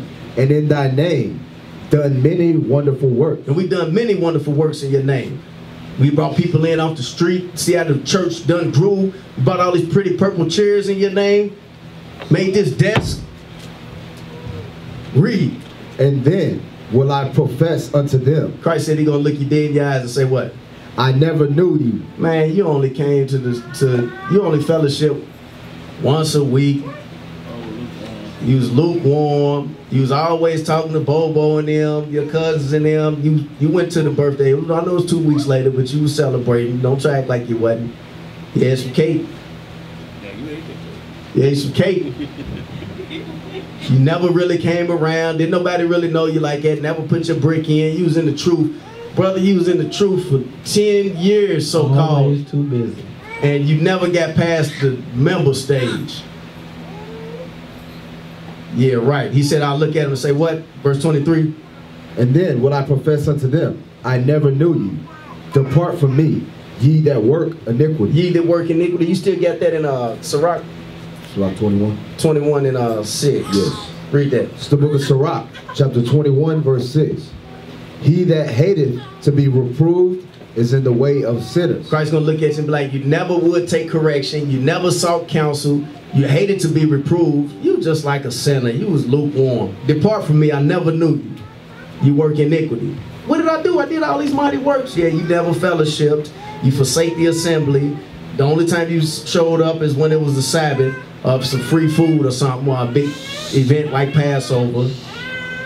Could nobody correct you? Could nobody get in your business? You ain't love your brothers enough to confess your faults one to another and be healed. You wasn't operating in the truth. You was lukewarm. Wasted your life. You could have been out there booty popping and drinking, popping bottles and doing all this stuff. Because you're going to get the same judgment they was getting. Look where the booty poppers is over there. That's where you going. You over there with the dope boys, over there. Yeah. Bye. TD Jake's over there. Deuces, I never knew you. Depart from me. Now that would be a shame to run this whole race and realize that I didn't do everything I was supposed to do. I really wasn't in it. And it's going to take some self-examination. You're going to have to examine yourself. But read on. Ecclesiasticus. Sirach. He that hated to be reproved is in the way of sinners. Read. But he that feareth the Lord will repent from his heart. Those of us that fear the Lord, we're going to repent from our heart, man. We're going to do everything that we can to correct. Because, hey, we all fall short of the glory of God. Amen. Can't nobody keep all of us. We all fall short. We do. Hold this real quick. Go to First John chapter 2.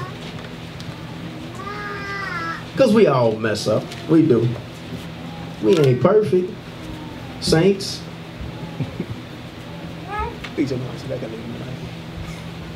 Read that. Verse 1. Verse 1.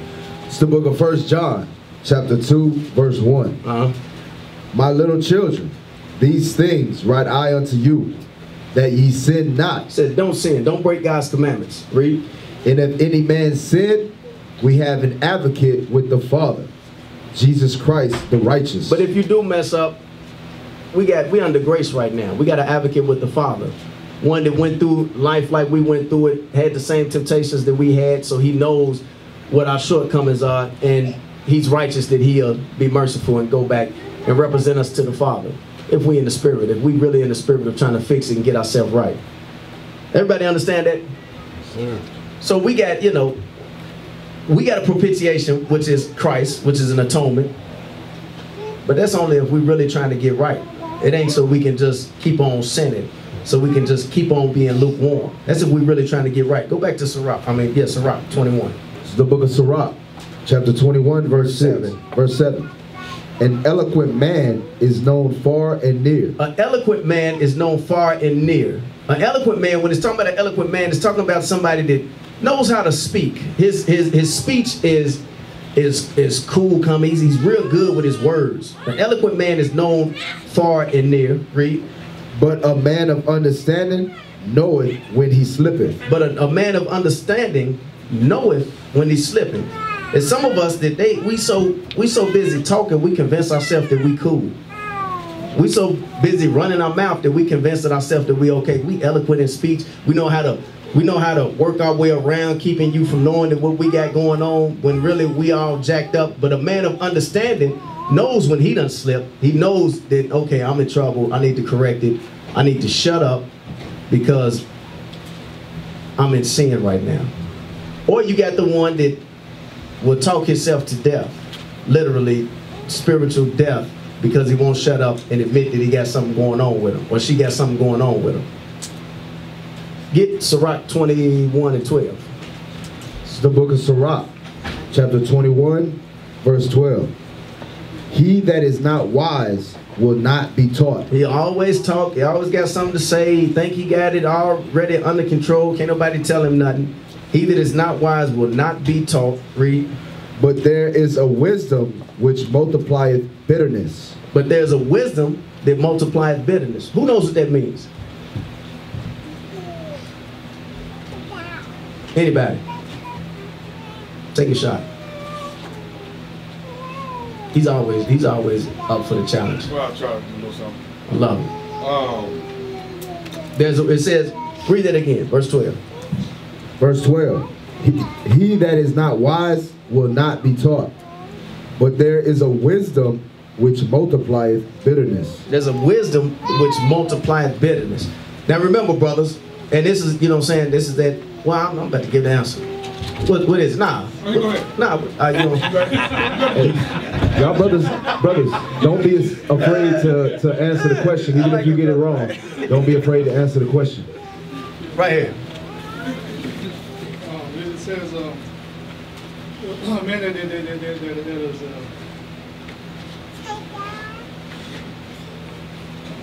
that is not wise, that he can be taught, he thinks it's his own understanding. And he goes through different situations and not seeking counsel and not doing about let's say, Lord, he falls more sin upon sin. Right. Okay, that first part. Yeah, you got that right. The first part, the one that is not wise and he can't be taught because he think he know everything. He too busy talking. But that last part. But there is a wisdom which multiplieth bitterness. I give you the answer. Oh, can I want it? Go ahead. I was going to say there's certain instances where you know too much for your own good. That's the first part. What about the last part? But there's a wisdom that multiplies bitterness. Like there's certain wisdom that you may have that's going to multiply bitterness in the sense that, like what Paul said, about like if I had not known sin, but by the law, like you know what's wrong, so it's going to make something bitter. Now watch this. These are two adverse statements to each other. It says, it is he is, read that for me. He that is not wise will not be taught. He that is not wise will not be taught. Read. But now this is on the opposite spectrum. It says, but there is a wisdom which multiplieth bitterness. Read verse 15. Verse 15. If a skillful man hear a wise word, he will commend it. If a skillful man hear a wise word, he will commend it and add unto it. Read. But as soon as one of no understanding heareth it, the one that won't be taught, the one that's talk too much, think he know everything, pop up once a week, don't know nothing, think he know everything. It says what? It displeaseth him. It displeaseth him. It multiplies bitterness in him. Read. And he casteth it behind his back. And that's what we can't be. Y'all understand what that's talking about? There's a wisdom that multiplies bitterness. For the ones that talk too much, think they know everything, they don't come around, they half lukewarm, and they want to be eloquent with their speech and chattermouths or whatever. When somebody to step up that really got wisdom, and they all better. They mad. Because everything that they were saying now, they look stupid because it wasn't right. And now somebody done stood up and gave the true understanding, and now they better. Their bitterness is multiplied. Drop it, get 1 Corinthians 3:18.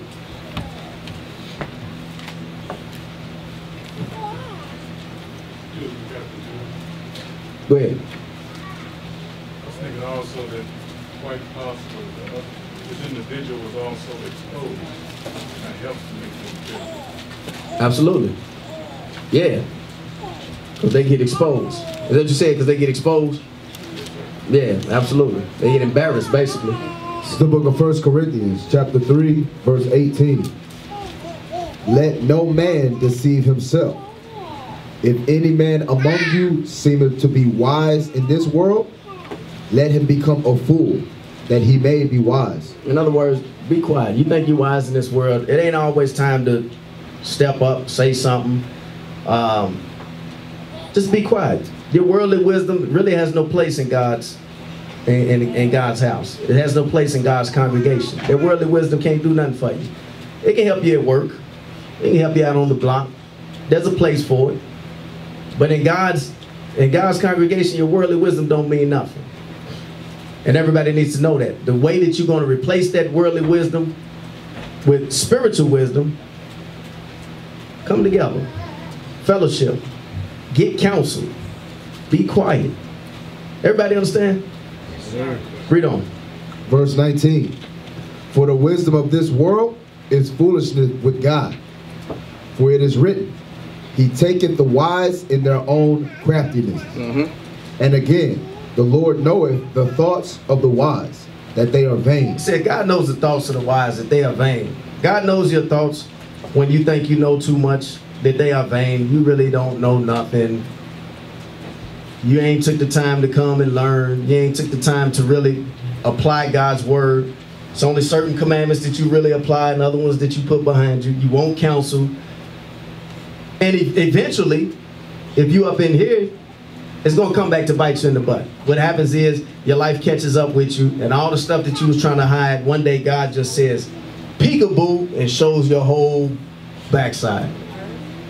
Everything. God has a way of doing it. I've seen many a brother that the Most High will expose him when he least expected. It be when he's at the height of his wisdom, at the height of his so-called wisdom, think he got it all hidden, and the curtain get pulled back. Candle get blown out.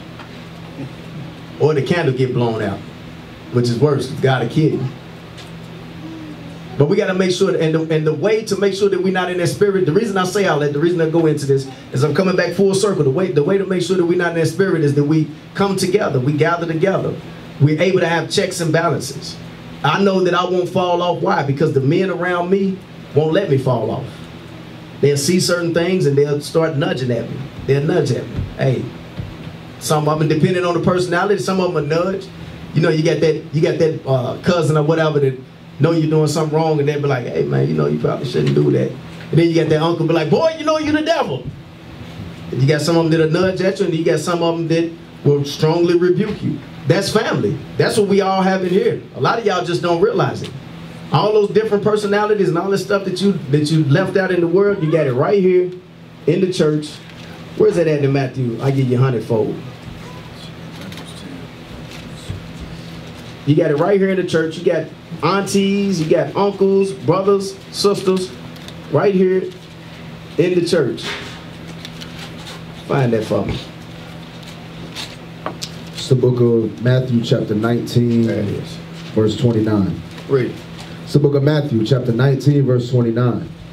And every one that have forsaken houses or brethren, Everybody that forsake houses, brethren, or friends, or what? or sisters, or father, or mother, or wife, or children, or lands, for my name's sake, shall receive 100-fold, and shall inherit everlasting life.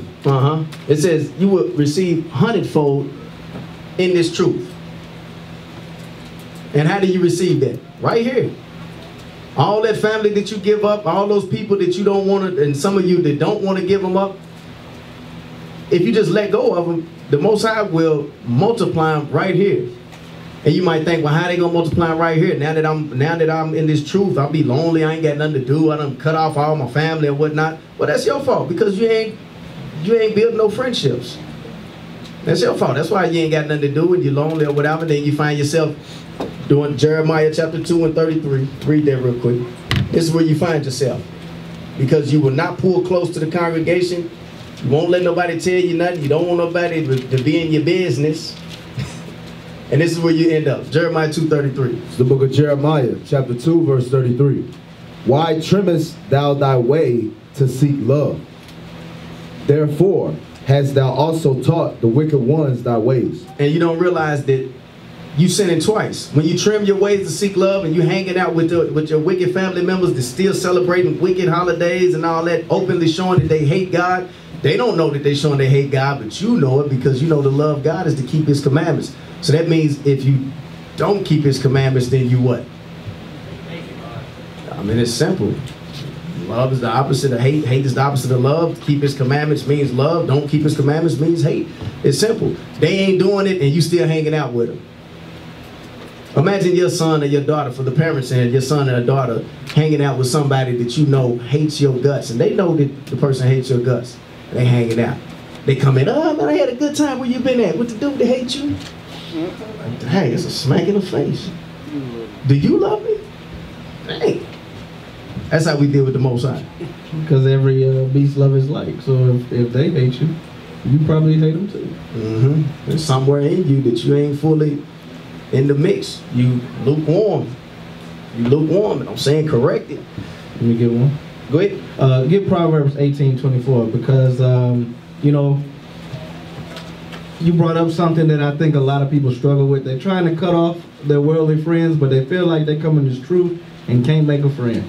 They have no friends in the truth. All these thousands of Israelites in IUIC, we have no friends. Read this. It's the book of Proverbs, chapter 18, verse 24. A man that hath friends must show himself friendly. That's it. Read it again. A man that hath friends must show himself friendly. Read it one more time. A man that hath friends must show himself friendly. You know, this is why the scriptures tell you to examine yourself, whether you be in the faith. Because a lot of times, the reason something isn't going right for us in this truth is because of ourselves. If you want to have friends in this truth, maybe you should examine, are you friendly? Are you doing the things that would make someone want to be your friend in this truth? You know, and the things that the captain is bringing up about being willing to open up to the brother and being around the body. All these different things are the things that would help you show yourself friendly, as well as being a good example in this truth of how to apply the commandments. So, you know, it's important that if you want to make friends and replace with the hundredfold, that you make yourself a replacement for somebody else. Because we got brothers and sisters in here, older men, older women, you know, that can serve as mothers and fathers to those who don't have. But you have to groom yourself to be that person so that you can be that person for somebody else, so that in like manner someone else will be that person for you. Yeah, absolutely, because it's not about yourself. Jumping off what you just said, go to Sirach chapter 4 and 7. The book of Sirach chapter 4 and verse 7. This is the book of Sirach, chapter 4, verse 7. Get thyself the love of the congregation. You'll see that? That's an action word. Get yourself the love of the congregation. You don't sit back. People sit back and just wait on somebody to like you. I don't know you. Who are you? You show up every once in a while. Who are you? I don't know you for real like that. I mean, I love you because you're my brother in this truth. You're my sister in the truth. But, you know, don't just think that, assume that, I mean, you ain't making yourself available every time we come together. Where you at? You ain't ever here. I see you once a week. Don't nobody know what's going on in your life. Where you work at? Hell. Don't nobody know you. You got to get yourself the love of the congregation. That means by showing yourself friendly. That's what you just read, right? Show yourself friendly. Meaning you be in the mix. Don't be scared. Hey, brother, shalom, Most High Christ bless. What's happening with you? Sit there and strike up a conversation. Don't be scared. Sisters, I know y'all the worst at it. A lot of times y'all the worst at it. Y'all, man. Y'all sit over in the cut. Ain't nobody saying nothing to me. Why you act like that every weekend? Nobody saying nothing to me. I ain't saying nothing to nobody. That's how they be though. They like, you ain't saying nothing to me. Ain't nobody say nothing to me. I'm shalom, but she didn't shalom with me. She don't say nothing to me. Well, you do it first then. You know y'all be there, that's why y'all giggling, because y'all know a sister like that. Probably the sister sitting next to you right now. That's what she did when I Bring came it out. in. You ain't saying nothing to me. I ain't saying nothing. Eat my sandwich. Read that again. Get thyself the love of the congregation. Action word. You got to get the love of the congregation. Get the love of the congregation. Meaning like, you know, what in the word they be like, get money. They go out and try to get that. Get friendship. What you say, they got to get it. That means actively be working towards it. That means coming around, being around, fellowshipping, talking to each other, reaching out to each other. Hey, I'm there. We having a fundraiser, I'm there. We having kids night, let me bring my kids. I'm there. What else we doing? Hey, y'all need anything? Hey, I got this. I just want to bring it up to the church early. Make yourself known. Hey, this sister, this brother, they always doing this, they always doing that. And then that's how we do it. If everybody's doing that, just imagine how much stuff we can get accomplished. If everybody in here is on that level. Ah, man, we'll take down this little group of people right here. The Most High used 300 people to take down thousands. This little group of people right here, we'll take Austin over.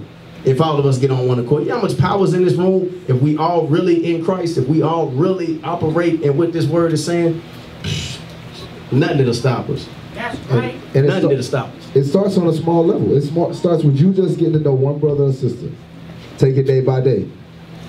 Y'all build a bond, then do it with another brother, another sister, build another bond. Then that group that was 2 turns into 4, 5, 6. Get some Rock 21 and 15. Sisters be killing me with that. And you know, we be up here watching too. We be seeing sisters. Like, what's wrong with her? Oh, crabby. Wonder why you ain't got no buddies. The book of Sirach, chapter 21, verse 15. If a skillful man hear a wise word, he will commend it and add unto it. But as soon as one of no understanding heareth it... Ah, we already got that. I'm sorry. 26 is what I wanted. Sirach 26? Nah, 21 and 26. Book of Sirach, chapter 21, verse 26. The heart of fools is in their It mouth. says the heart of fools is in their mouth. They talk too much. They say everything that comes to their mind. But the mouth of the wise is in their heart. But the mouth of the wise is in their heart, man. They hold their words. They hold their words. In other words, don't be so quick to talk. Sit back, examine what's being said, examine what's being taught, and actually act on it. One thing that I hate is a brother or a sister, well, mostly brothers, because sisters don't really fall in this category. When you teach a class and they always got something to say. They always, yeah, and this, and yeah, and that, and yeah. Then be the brother 3 months later that fade in the wind like a fart. Don't smell the brother no more. Every other brother that don't come around no more. Always has something to say. Wise in his own mind, always got something to say. The heart of the fool is in their mouth. They just constantly talking. Be quiet and learn. Be quiet and learn. Make a friend. Don't sit there and talk and act like you know so much all the time. Brothers don't have that spirit. Drop that, get Sirach chapter 5 and verse 2. It's the book of Sirach, chapter 5 and verse 2. And this is what brothers that talk too much and all that always, this is what category they fall in. This is what they always say. Watch. Follow not thy own mind and thy strength to walk in the ways of thy heart. Read. And Not the ways of their heart. All this stuff that you talking and y'all you know so much and all that, you walking in the ways of your heart. Can't be reproved. Can't nobody tell you nothing. Think you already know. Read. And say not, who shall control me for my works? And don't be, and that's the thing. Matter of fact, that's the reason why we don't, it goes back. That's the reason why we don't be fellowshipping. Because we don't want nobody to control us. Be all up in our business. The scriptures say, don't say who shall control me for my works. Why I gotta report to the leadership? Why I gotta do this? Why I gotta do that? Why they gotta know? Why they yada yada yada yada until something happens. That's how people are with the police. Get the police. You do the police or whatever until somebody break in their house. Go to the police. Nah, forget the police. Let me don't need them. Why I gotta tell people my business? Can't nobody tell me nothing. Verse 3, read that again. And say not, who shall control me for my works? For the Lord will surely revenge thy pride. It says the Lord will surely revenge thy pride. Read. Say not, I have sinned, and what harm hath happened unto me? For the Lord is long suffering. He will in no wise let thee go. You see that? When you won't take counsel, can't nobody tell you nothing? That's actually sin. When you ain't coming around, ain't fellowshipping, when you ain't speaking, because remember, it's the whole Bible is commandments. So in Malachi 3:16, where it says that those that fear the Lord spake often, why? Because he's expecting us to, because that's a commandment. Forsake not the fellowship, forsake not the assembling of yourselves. That's a commandment. Gather yourselves together. That's a commandment for us. It's like you can't just do it here and there, a little bit here and there, sprinkle on. Now I understand some of us got to work, so don't get me wrong. If your brothers and sisters that got to work and they got a real busy schedule or whatever, but those of you who don't, y'all just be making excuses. Shame on you. Shame on you. And I ain't doing this to try to make y'all feel bad. But tomorrow's a good day for y'all to start and be like, you know what, I'm gonna change. How do we get? Where's the stuff at in Dallas? I'm going because I'm about to. But the thing is, you got to start somewhere. If not tomorrow, we got fundraisers here. We got stuff that we doing. You know what I'm saying? Y'all got to start coming together. We got an event committee, all that. You got an event committee. Put yourself in the mix. And you know, we put a lot of effort into creating these events, and then you have, of the 100 and some people that showed up on the Sabbath, 30. If that. And then not the 30, and then 26 of them is kids. Right. And don't be the brother or sister that say you going and then flake out the last minute. You know, we understand that you got a schedule of other things you got to do, but help us help you, if you will. Right. Continue reading. Did you have something to say? You better say something. Go ahead. Say not, I have sinned, and what harm have happened unto me? Like I have sinned, and what harm have happened to me? Yeah, I don't be fellowshipping and whatnot. Yeah, I made excuses, but ain't nothing gonna happen to me. God know my heart. Read. For the Lord is long suffering. He's long suffering. Meaning he's gonna give you mercy. He's gonna be long suffering with you because he loves you. He don't want to destroy you. He wants you to fix it and get it right. So he's gonna deal with it for a little bit. Read. He will in no wise let thee go. But he ain't forgot. He ain't gonna let you go. He might deal with you all the way up until that point where you stand in front of him saying, Lord, Lord, all praise him. The black Messiah is here. I prophesied in your name and did this and I don't know you. Go over there with the booty shakers. Read on. Verse 5. Concerning propitiation. Concerning atonement. Be not without fear to add sin unto sin. Read. And say not, his mercy is great. He will be pacified for the multitude of my sins. Don't think that God, because he's so merciful, that he's just going to let us get away with sin. Don't believe it. You're deceiving yourself. The heart is deceitful and desperately wicked. Don't think that you can just not fellowship, not communicate, not come around and whatnot, show up every once in a while, have the lukewarm spirit where you just dip in, dip out on the Sabbath, and think God is going to be pacified for that. Like he's going to be like, I ain't doing enough. They doing enough, I understand. Won't stay home, watch TV, I understand. Don't think he's going to be pacified for that. The day's going to come where he's going to spew you out of his mouth. Like he said, go ahead. What does it mean, verse 5, read it again. Verse 5, concerning propitiation, be not without fear to add sin unto sin. What does that mean? Be not without fear to add sin unto sin. Go ahead. Only had one option to choose from this hand raising. Shalom, brother. What it means to add not fear from sin onto sin, it means don't think that God isn't watching, because if you sin, he will write it down and he will make sure that he accounted on the day of atonement. Okay, good. You know, the Christians, they always have the mindset that, you know, they're saved already, right? So now they do whatever they do because we all sin, and they keep going, sinning and sinning, and think that they still saved. But what God is trying to tell you is, first off, you're not saved yet. Second, if you sin and you keep sinning, you're only digging yourself into a worse hole. So we have to get ourselves out of the hole. We have to sin less and less and less. not sin more and more and more. So if we want that atonement, that means we have to be afraid to sin again. We've already sinned enough, and we're supposed to be getting salvation from that sin that we got to get rid of, but you sin again and again. I'm going to read something for you. Read it for you. Go ahead. This is Sirach chapter 17, verse 25. It says, return unto the Lord and forsake thy sins. Make thy prayer before his face and sin less. It says return to the Lord. First of all, that means we're coming back to the Lord, because in the world we were not with the Lord. All the 20-some years of life you've been living in sin, now you're going to return to the Lord. Then it says forsake your sins. Give up the things that you were doing in sin. You were a fornicator, give it up. You were smoking cigarettes, give it up. Whatever your sin might have been, give it up. Can I give him one of the sins? Oh, I'm going to just give him a sin for you. You said a fornicator, you smoking cigarettes. This is the book of Jude, chapter 1, verse 19. These be they who separate themselves, sensual, not having the spirit. Read 25 again. Sirach, chapter 17, verse 25. Return unto the Lord and forsake thy sins. So forsake the being a Facebook Israelite only to being a homebody. The ones that hate to come around the brother, and forsake that. The ones that don't want to call your sister, forsake that. Because that's a sin. Because this book is the book of the commandments of God. Not the book of suggestions, but the book of commandments. Read on.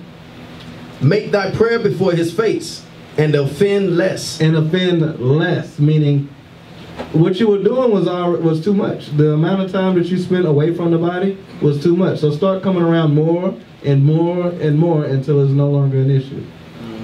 All right? Sin less. Sin less. We're going to mess up.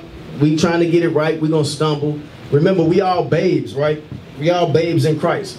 And what is a baby known for? Stumbling and falling, spilling stuff on themselves, being messy and whatnot. But as we grow, we stumble and fall less.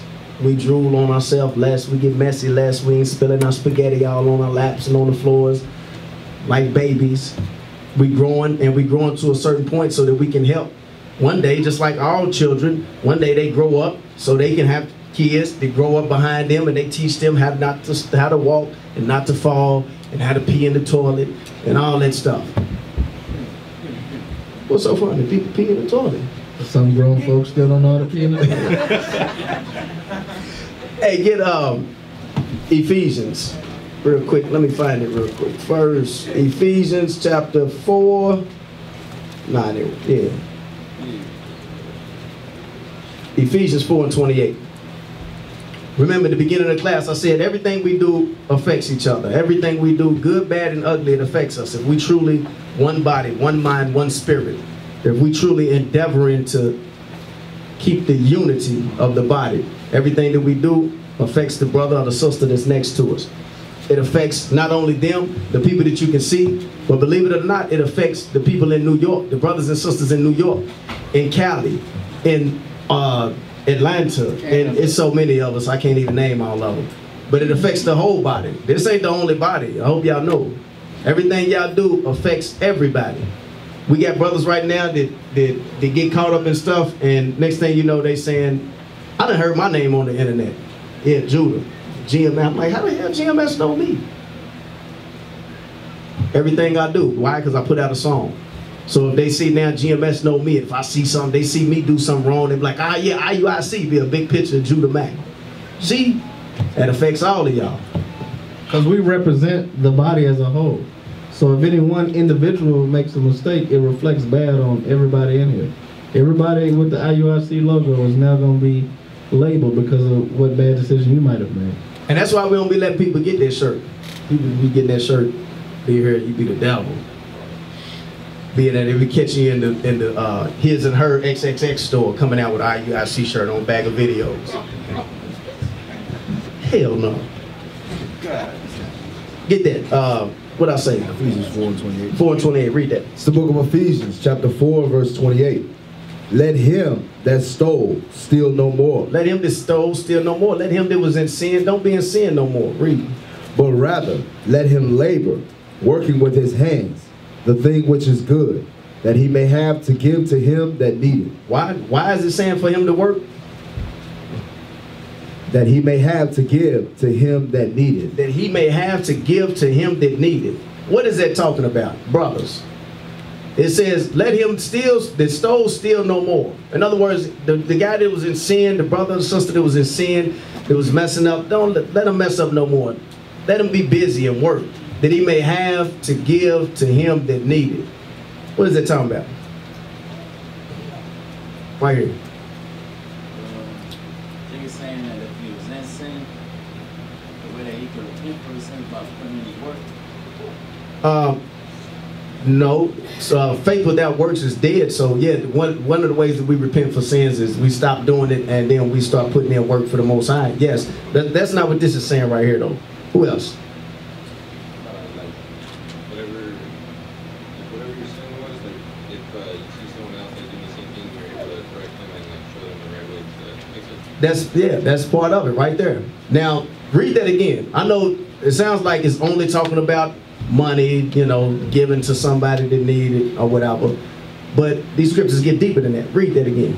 Let him that stole steal no more. Let him that was in sin stop that. Don't be in sin no more. Grow up. Come up out of that. Read. But rather, let him labor. Let him put in the work. That's what the first brother was talking about. I forgot his name. I'm sorry. What's your name again? Devin. That's what he's talking about. That you start putting in works. Stop sinning. Start putting in works. Read. Working with his hands the thing which is good. Working with your hands the things which is good. Keeping God's commandments. Read. That he may have to give to him that needed. That you may have a testimony. That you may have an experience to give to another brother that's coming up behind you that need it. Another sister that's coming up behind you that need it. See, we're not getting right only for ourselves. We getting right for each other. We the body. If my pinky is dying off and I put some ointment on and some medicine, I'm not doing it just for the pinky's sake. I'm doing it so that thing don't creep up my arm and my hand end up getting cut off. And next thing you know, my elbow and then my shoulder. And next thing you know, I got a heart attack because I got poison all in my body. We're not working just for ourselves. Matter of fact, we're not working for ourselves. We're working for the brother next to us. That's how it talks about a chain. Bishop always uses this analogy with a chain. You're only as strong as your weakest link. If this link is linked to this link and they too strong, and this link is only thinking about linking to that link, and that one to that one, and that one, and everybody's playing this part, then you ain't gonna be able to break that chain. And that's what we need to be. Rightly fit together.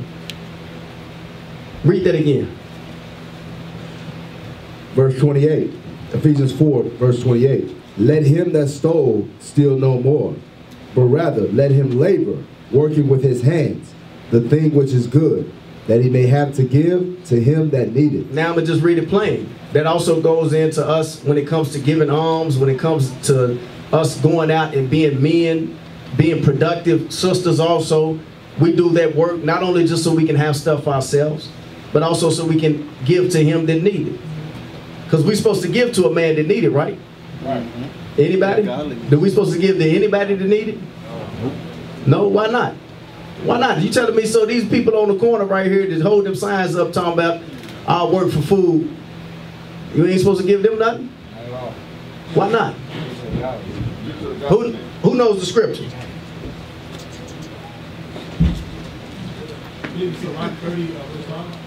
No, sir. That's not it. That's not it. Who knows the scripture? All you brothers in here, y'all know the scripture? There we go. Stand up. We can't see you. Can't hear you. Hey. Yep. Absolutely. Sirach 12. Get there real quick. And I got a precept about labor. Okay. Let's pull it. You want Sirach first? Yep. 12. Sirach 12. The book of Sirach, chapter 12 and verse 1. When thou wilt do good, know to whom thou doest it. It says, look, it's the Bible is a trip. I had to bring you all the way back. It says, when you do good, know to whom you're doing it. All of us in here, what does that say for us? What are we supposed to do with each other? We supposed to what? Good. Nope. It says, who said it? We're supposed to know each other. How can we do good to each other? We don't know each other. It says, when you do good, know to whom you're doing it. That's just like when we bring in alms in here. Y'all know when y'all bring your arms up, y'all ain't bringing them up so because y'all feel like y'all know us, y'all see us on videos, we sit up here at the table, and it's going to us like we gonna pay our car notes and our rent with it. It goes to everybody in here. It goes to the body. Y'all bringing arms, know to whom you're doing it. Yeah, okay, you bring the arms, you giving it to the Lord or whatever, but the Lord don't need the money, so what is he telling you to do it for? Us, each other. That's what it ain't like we taking it to the bank of the Lord and they putting in one of the tubes and shoot up in the... We doing it for each other. When you do good, know to whom you're doing it. Read. When thou wilt do good, know to whom thou doest it. So shalt thou be thanked for thy benefits. And you'll be thanked for your benefits. Read.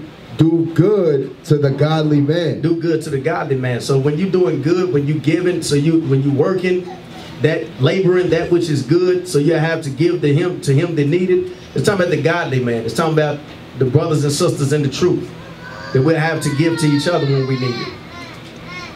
Is that it on it? And thou shalt find a recompense, and if not from him, then yet from the Most High. And you're going to get a payback. If not from your brother, immediately, because maybe he can't pay you back, or maybe he just, you know, a negard. You know what I'm saying? If you don't get it from him, then you'll get it from the Most High. So don't trip. What you want to pull? Sirach, chapter 33, verse 17. Goes with laboring, you know. Says, consider that I labor. Okay. You say 33:17? Yes. The book of Sirach, chapter 33, verse 17.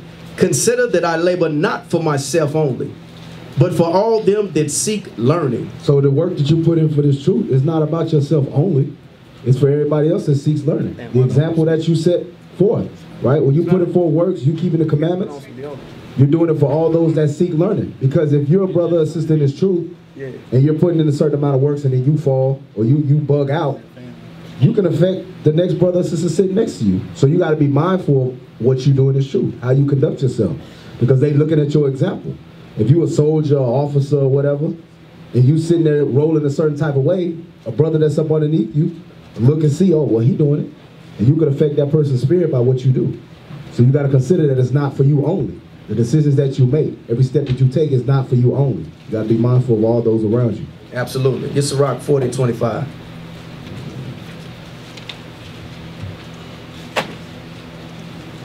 It's the book of Sirach, chapter 40, verse 25. Gold and silver make the foot stand sure. Your money can make your foot stand sure. Meaning you take care of yourself. Read. But counsel is esteemed above them both. But counsel is better than both of them. Why? Because in counsel, when you got a right counselor around you, it'll keep you from making bad life decisions. You can have all the money in the world and make some bad life decisions, and money don't mean nothing. The money don't mean nothing. You find yourself in a position where you jacked up, your health is jacked up, you make bad decisions and lose all your money. It's like that show with them bad stories of the lottery winners. Yeah, they be dying. Yep. Be all on drugs. They got all that money, didn't have counsel on how to use it properly, and look where it went. That's up their whole life.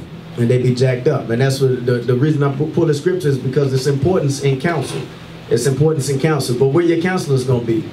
If your counselors are in the world, then what? Go back to, what was that at? 1 Corinthians 3:18. If you got worldly counselors, they're going to get you jacked up. The book of 1 Corinthians, chapter 3, verse 18. Let no man deceive himself. If any man among you seemeth to be wise in this world, let him become a fool that he may be wise. Why? Read. For the wisdom of this world is foolishness with God. The counsel of this world is foolishness with the Most High. Most High ain't dealing with this type counsel. And y'all, dealing with that worldly counsel. The counselors that you should be looking for are the counselors in the Word of God. The men, women in the congregation. Those are the counselors, the leadership. One thing that I hate too is brothers, sisters, do not counsel, what do you call it, laterally. Or down. Or down. Do not counsel with your peers. Like when I counsel up. There's certain things that I counsel with, like I counsel with Azaniah, or whatever, and concerning money, brother's real, he's strong when it comes to money and finances, whatever. I counsel with him because he knows that thing, you know what I'm saying? But spiritual matters and things like that, certain things you counsel up. We find brothers to be going off because they be counseling with each other. How long you been in the truth? 3 months? How long you been in the truth? 6 months? Yeah, you know, I need some advice about my wife, you know what I'm saying? 'Cause things is going bad, you know what I'm saying? But it's the law of marriage, you know, because I like another sister with him. Hey, I feel you, brother, because you know what I'm saying? It's like, come on, man. Are you serious? Next thing you know, you're getting a divorce because your wife done found that you was talking to somebody else. Counsel up. Don't be stupid. Counsel up. Counsel men of experience. And men of experience don't always mean old neither. Get that in Job. Just show y'all real quick. Men of experience don't always mean that they are older than you. When I first came into the truth, there was a lot of young brothers that I looked up to. They didn't know I looked up to them, but I looked up to them. It's the book of Job, chapter 32, verse 7. Yeah, that's it. I said, days should speak, and a multitude of years should teach wisdom. What'd you say, also? They should speak. Yes, they should. But they don't always. Rarely do they. Matter of fact, them are some of the old fools. Them are some of the dumbest people. I've been in the stroke 15. I've been in the church 52 years. You can't tell me nothing. I remember. That's why I don't even be trying to get them Christians no more. Because the older you are, the harder it is to get you to repent. Because you got a lot of nigga nonsense to break through. And that's why you see in this truth, the majority of us are young people. Yeah, you know what, you're right. You're absolutely right. The majority of the people coming up in this truth are new. And it goes back like when we was in the wilderness and we had to get purged out in the wilderness in Egypt. In the wilderness coming out of Egypt. Remember all the old people, he just killed them off. Who was left? Joshua and Caleb. Joseph and Caleb. Joshua and Caleb. Jay's forgiven. 2, the young dudes, they came out. Everybody else, all them old cats, like, man, kill these dudes off. Y'all these old. Talking about the watermelon. Yeah. No, but for a scripture in conjunction with what you said. Sure, go ahead. Wisdom of Solomon, chapter 4, verse 8. I was just about to go there. Look, I was right there. Thank you, I appreciate it. You want verse 9? That boy, good. 8 and 9. 8. Well, 8 and 9, okay. 8 and 9, yeah. But there is a spirit in man, and the inspiration of the Almighty giveth them understanding. Great men are not always wise. We still in Job 32. It says, great men are not always wise. Read.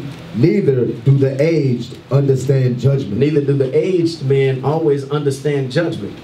So when you counseling, don't look for somebody just because they older than you. Now, sisters, if you want to counsel with somebody because they older than you, because they know how to make greens better, then you'll find out the greens recipe. But on spiritual matters, it's going to jack you up. Do not be counseling with sisters thinking that they wise sisters and you end up getting messed up. Now, I ain't saying none of y'all stupid, but I know outside of God's word, we all stupid. And a lot of times, if you counseling with somebody and they ain't using the Bible, it's a bunch of, well, I believe, and this is what I would do, and this is what God says, this is what God says to do, this is what God is supposed to, this is what you're supposed to do in this, and this is what you're supposed to do in that, and make peace or whatever. You hear a bunch of talking, that ain't the counsel of the Lord. You might as well just go ahead and jump off the cliff because you're going to fall off. Who are the age that you're supposed to be counseling with, brothers? If it's not based off the worldly age, who are the age that you're supposed to be counseling with? Are you?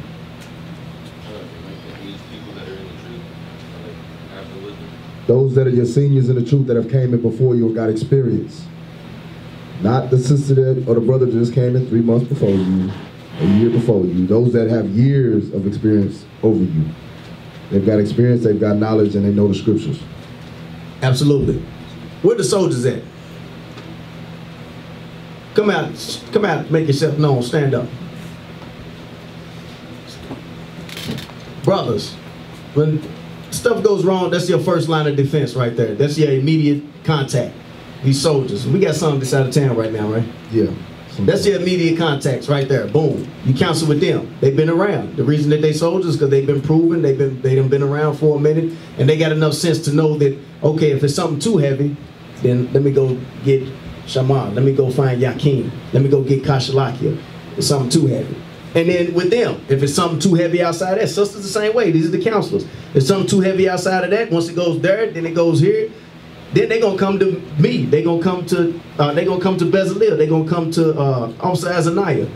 And they're gonna come to me. And if I can't deal with it, I'm going to the bishop. And if Bishop Kanai can't deal with it, you know he's going to Bishop Nathaniel. There's a line that we don't break. And it keeps us safe. But when you get the spirit, can't nobody tell you nothing there. You can sit down. Thank you, I appreciate you, bro. When you get that spirit on you, can't nobody tell you nothing, then you just gonna be out there to the wolves and you're gonna be jacked up. But do not think just because somebody's aged in number of years that means that they're wise. Drop that, give Wisdom of Solomon 4 and verse 8. It's the book of Wisdom of Solomon, chapter 4 and verse 8. For honorable age is not that which standeth in length of time, nor that is measured by number of years. But wisdom is the gray hair unto men, and an unspotted life is old age. The fear of the Lord is the beginning of wisdom. A good understanding have all they that do his commandments. Wisdom is what you're going to gain by keeping God's commandments over a course of time. It says, but the gray hair of, what does it say?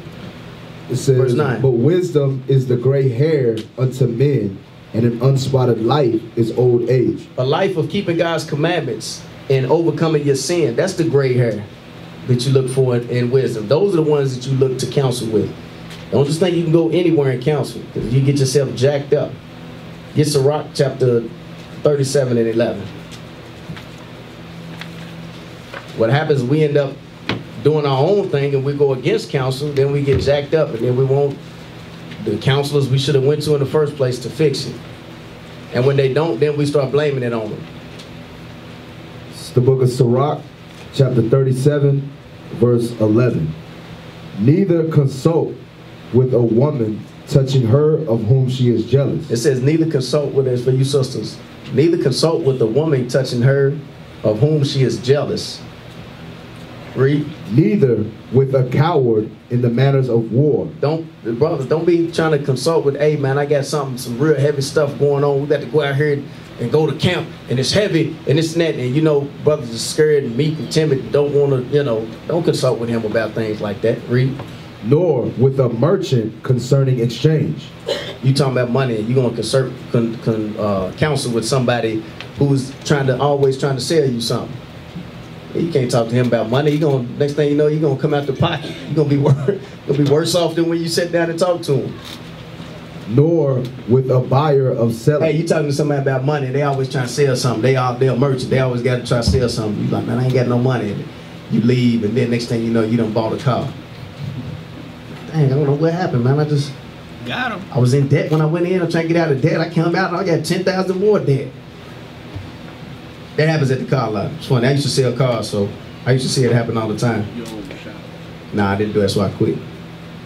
Read. Nor with a buyer of selling, nor with an envious man of thankfulness, nor with an unmerciful man touching kindness, nor with the slothful for any work, nor with a hireling for a year of finishing work, nor with an idle servant of much business. It says, nor with the idle servant of much business. What it's going into is don't counsel with people that, Go up to verse 8. All right. It says, nor with a, you threw me off. Read that again. Nor with the idle servant of much business. Finish it off. Nor with the unmerciful man touching kindness, nor with the slothful for any work, nor with the hireling for a year of finishing work, nor with the idle servant of much business. Hearken not unto these in any manner of counsel. It says, hearken not unto these in any manner of counsel. What it's telling you basically is be careful with who you counsel with. I know what you was talking about in verse 8. Be careful with who you counsel with. You don't want to just counsel with anybody. Counsel is important. Remember we read it was talking about silver and gold is good, but counsel is better than both of them. Counsel can mess your whole life up. Or it can potentially put you in a position of knowledge to where you end up fixing your whole situation if you follow right counsel. But you ain't gonna know right counsel unless you right up in here. Like for instance, some of y'all might want to counsel. I done had brothers want to counsel with me on certain things that I ain't got no clue about. And they wouldn't know that I ain't got no clue about that because they don't know me. They ain't around enough. They ain't spent enough time. They don't know. There's certain things that I can't counsel you about, but he can. Certain things that the bishop will say, I ain't, you know, I give you scripture on the, you know, saying there's certain stuff, but I can't counsel you about that. But Kasalakia can. He knows about that. And he's in the, I know he's in the truth and he keeps the commandments, so go to Kasalakia, he can counsel you about that. You know what I'm saying? But we got to be able to know each other enough to know how we can, matter of fact, watch this. Verse 8, now it's time for verse 8. It's the book of Sirach, chapter 37, verse 8. Beware of a counselor, and know before what need he hath. For he will counsel for himself, lest he cast the lot upon thee. You got to know the people around you, basically. What that's going into is know the people around you. You might counsel with somebody, be the wrong person to counsel with, and because you ain't around enough, you don't know him, you get counseled out of your drawers. Sisters. I mean, I'm married now. I don't know how it happened. Because you wasn't trying to pay attention to nobody. You sitting over there just, man, he ain't trying, everybody talking to me. I ain't talking to nobody else. And then to that smooth talking brother come over, yeah, let me be your counselor. Billy D. Billy D come over and won't counsel you. And next thing you know, you jacked up and you locked in marriage. And then you out of the church because you don't want to marry him, but you know you can't stick around because we don't play with that mess. Hebrews chapter 10, verse 24.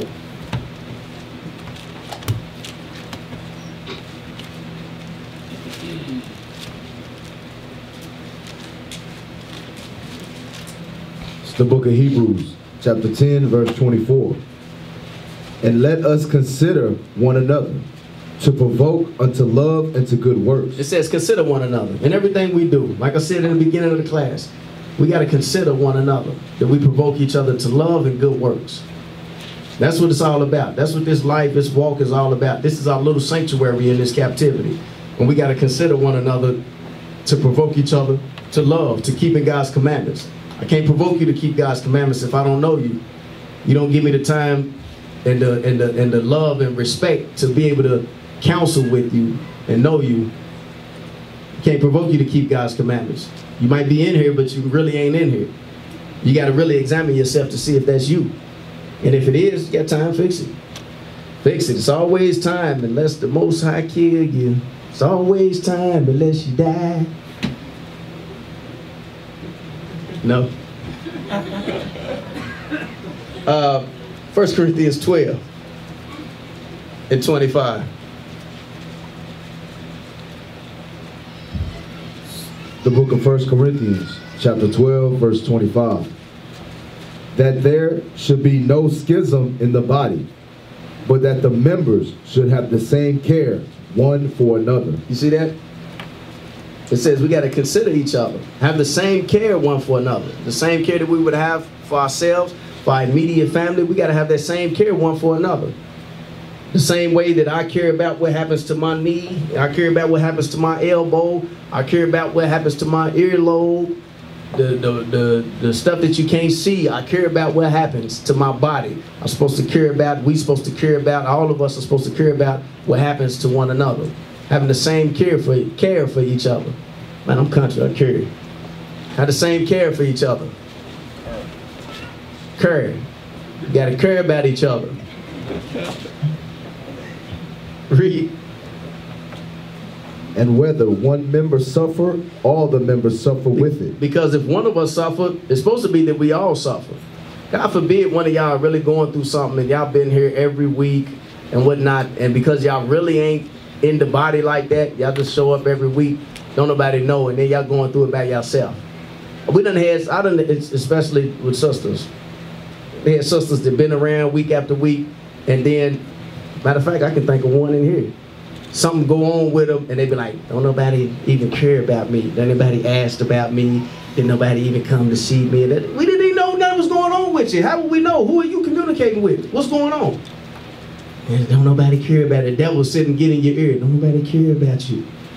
They don't really love you. They ain't your family. I'm your family. And don't nobody know. Why? Because y'all ain't been around. Ain't nobody, y'all ain't making no fellowship. Y'all ain't working to build the unity, to build the friendship, build the love of the congregation. Y'all not trying to get it. And when I say y'all, I'm talking to that one person that's cut right now. You ain't talking about me. That's what somebody out there saying. You ain't talking about me. Look at the sisters around. You see the one with their hands folded up. Can't wait to get up out of here and talk too much. Is there more? Read that, verse 26 again. Verse 26. And whether one member suffer, all the members suffer with it. Or one member be honored, all the members rejoice with it. Like for instance, marriage. One member suffer, we all suffer with it. One of y'all be honored, something happened with you, we all want to rejoice with you. It be secret marriages going on, stuff, you know, people don't know what's going on. All of a sudden, yeah, hey, by the way, we married. When did that happen? Dang, you don't love us enough, we can rejoice with you. Everybody, we have a wedding feast and everybody come together and, you know, what? You married? What you saying? When that happens, you know, they're really saying, we snuck off and did it. And we know y'all gonna kick us out, so we got the paperwork. That's really what they're saying when y'all do that. Brothers, don't do that. These are the daughters of Sarah. Make it known, make everything officially known. We had ways that we did things. That's how we gotta operate. People be secretive, sneaking off. Read on. Y'all don't know, I'm really holding back when it comes to that. Verse 27. Now ye are the body of Christ, and members in particular. And God has set some in the church. Yes, it says ye are the body of Christ and members in particular. That's us. We are one body in Christ. Yes, we have our own lives or whatever, but we affect each other. It ain't no ifs, ands, buts about it. No maybes. When some of y'all don't show up and we ain't seen y'all in a while, whatever, and we know that y'all ain't out, they ain't like y'all out doing the Lord's work. Y'all just ain't showed up. Hey, what happened to him? Did he die? Anybody talk to him? I ain't got his number. You got his number? I ain't got his number. Where he at? Then 2 months later, he pop up. Here's his Bible, and you know what I'm saying? There, get my precept. Negro, where you been at? Smelling like cigarette smoke. There. Back. Fingertips all brown. What have you been doing, man? Let me see your fingers.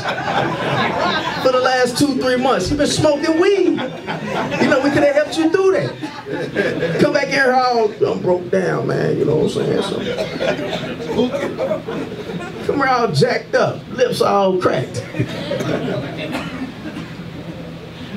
We gotta know each other. I'm telling you, brothers, sisters, the people that y'all around every week, y'all look at them and really actually reach out. Hey, brother, hey, you know what I'm saying? What's up with you? What's your number, man? Hey, what you like to do? And then start really making relationships. Put the number in the phone. Take a picture of them. Boom. So when they call you, because you know how that number come through, you be like, who is this? Yeah, this is Josiah. Who? Josiah. You know Josiah from the church. Yeah, Josiah from the church. Oh, you forgot about me? Yeah, you forgot. Take a picture of them, because y'all forget each other, because we gotta train ourselves to know each other. You don't have to be best friends to get somebody's number. So you get the number, then you work on the friendship. You know what I'm saying? I got 75 numbers in my phone right now that I don't even remember who they are. I got about 2,000. Half of them probably fell out the truth. That's why you got about 2,000. It's time to do the purge. Half of them probably fell out the truth. But yeah, that's the thing. You know, brothers show up, sisters show up, or don't show up, and y'all don't realize that we be up here concerned. Like, where the brother at? We ain't seen the brother in a minute. Where the sister at? She ain't. And then we forget about you, and then one day you pop in the door. You like, we sit there, be talking or whatever, be like, who's that? Like, no, I don't know him. You know him? Yeah. And then one brother that knows, they got a good memory, be like, yeah, I know him. He was here, you remember about 3 months ago, he was here strong for about 5 months. No, he was here strong about 5 months, and he been gone for about three months, and he ain't showed up. I'm like, yeah, that's the one brother. The one that used to always talk too much, answer questions like he knew everything. Yeah, that's him. Why his fingers brown? Why his fingers brown? His lips got a little brown circle in the middle of it. What he been doing? Nigga been smoking weed. That's what he been doing. That's why he ain't been around. He shamed himself. Coat look all dusty from cigarette smoke. We finished that? Yeah, we finished that one. All right, we better switch gears. Shalom. This is Bishop Nathaniel of Israel United in Christ. Please subscribe to our YouTube channels. Stay up to date with our latest events, music, and classroom lessons.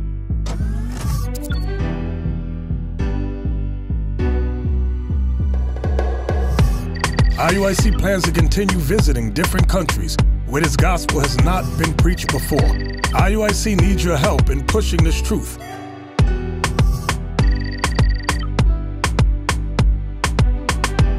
So join us. Subscribe to our Instagram, Facebook, Twitter, and podcasts, and stay up to date with us.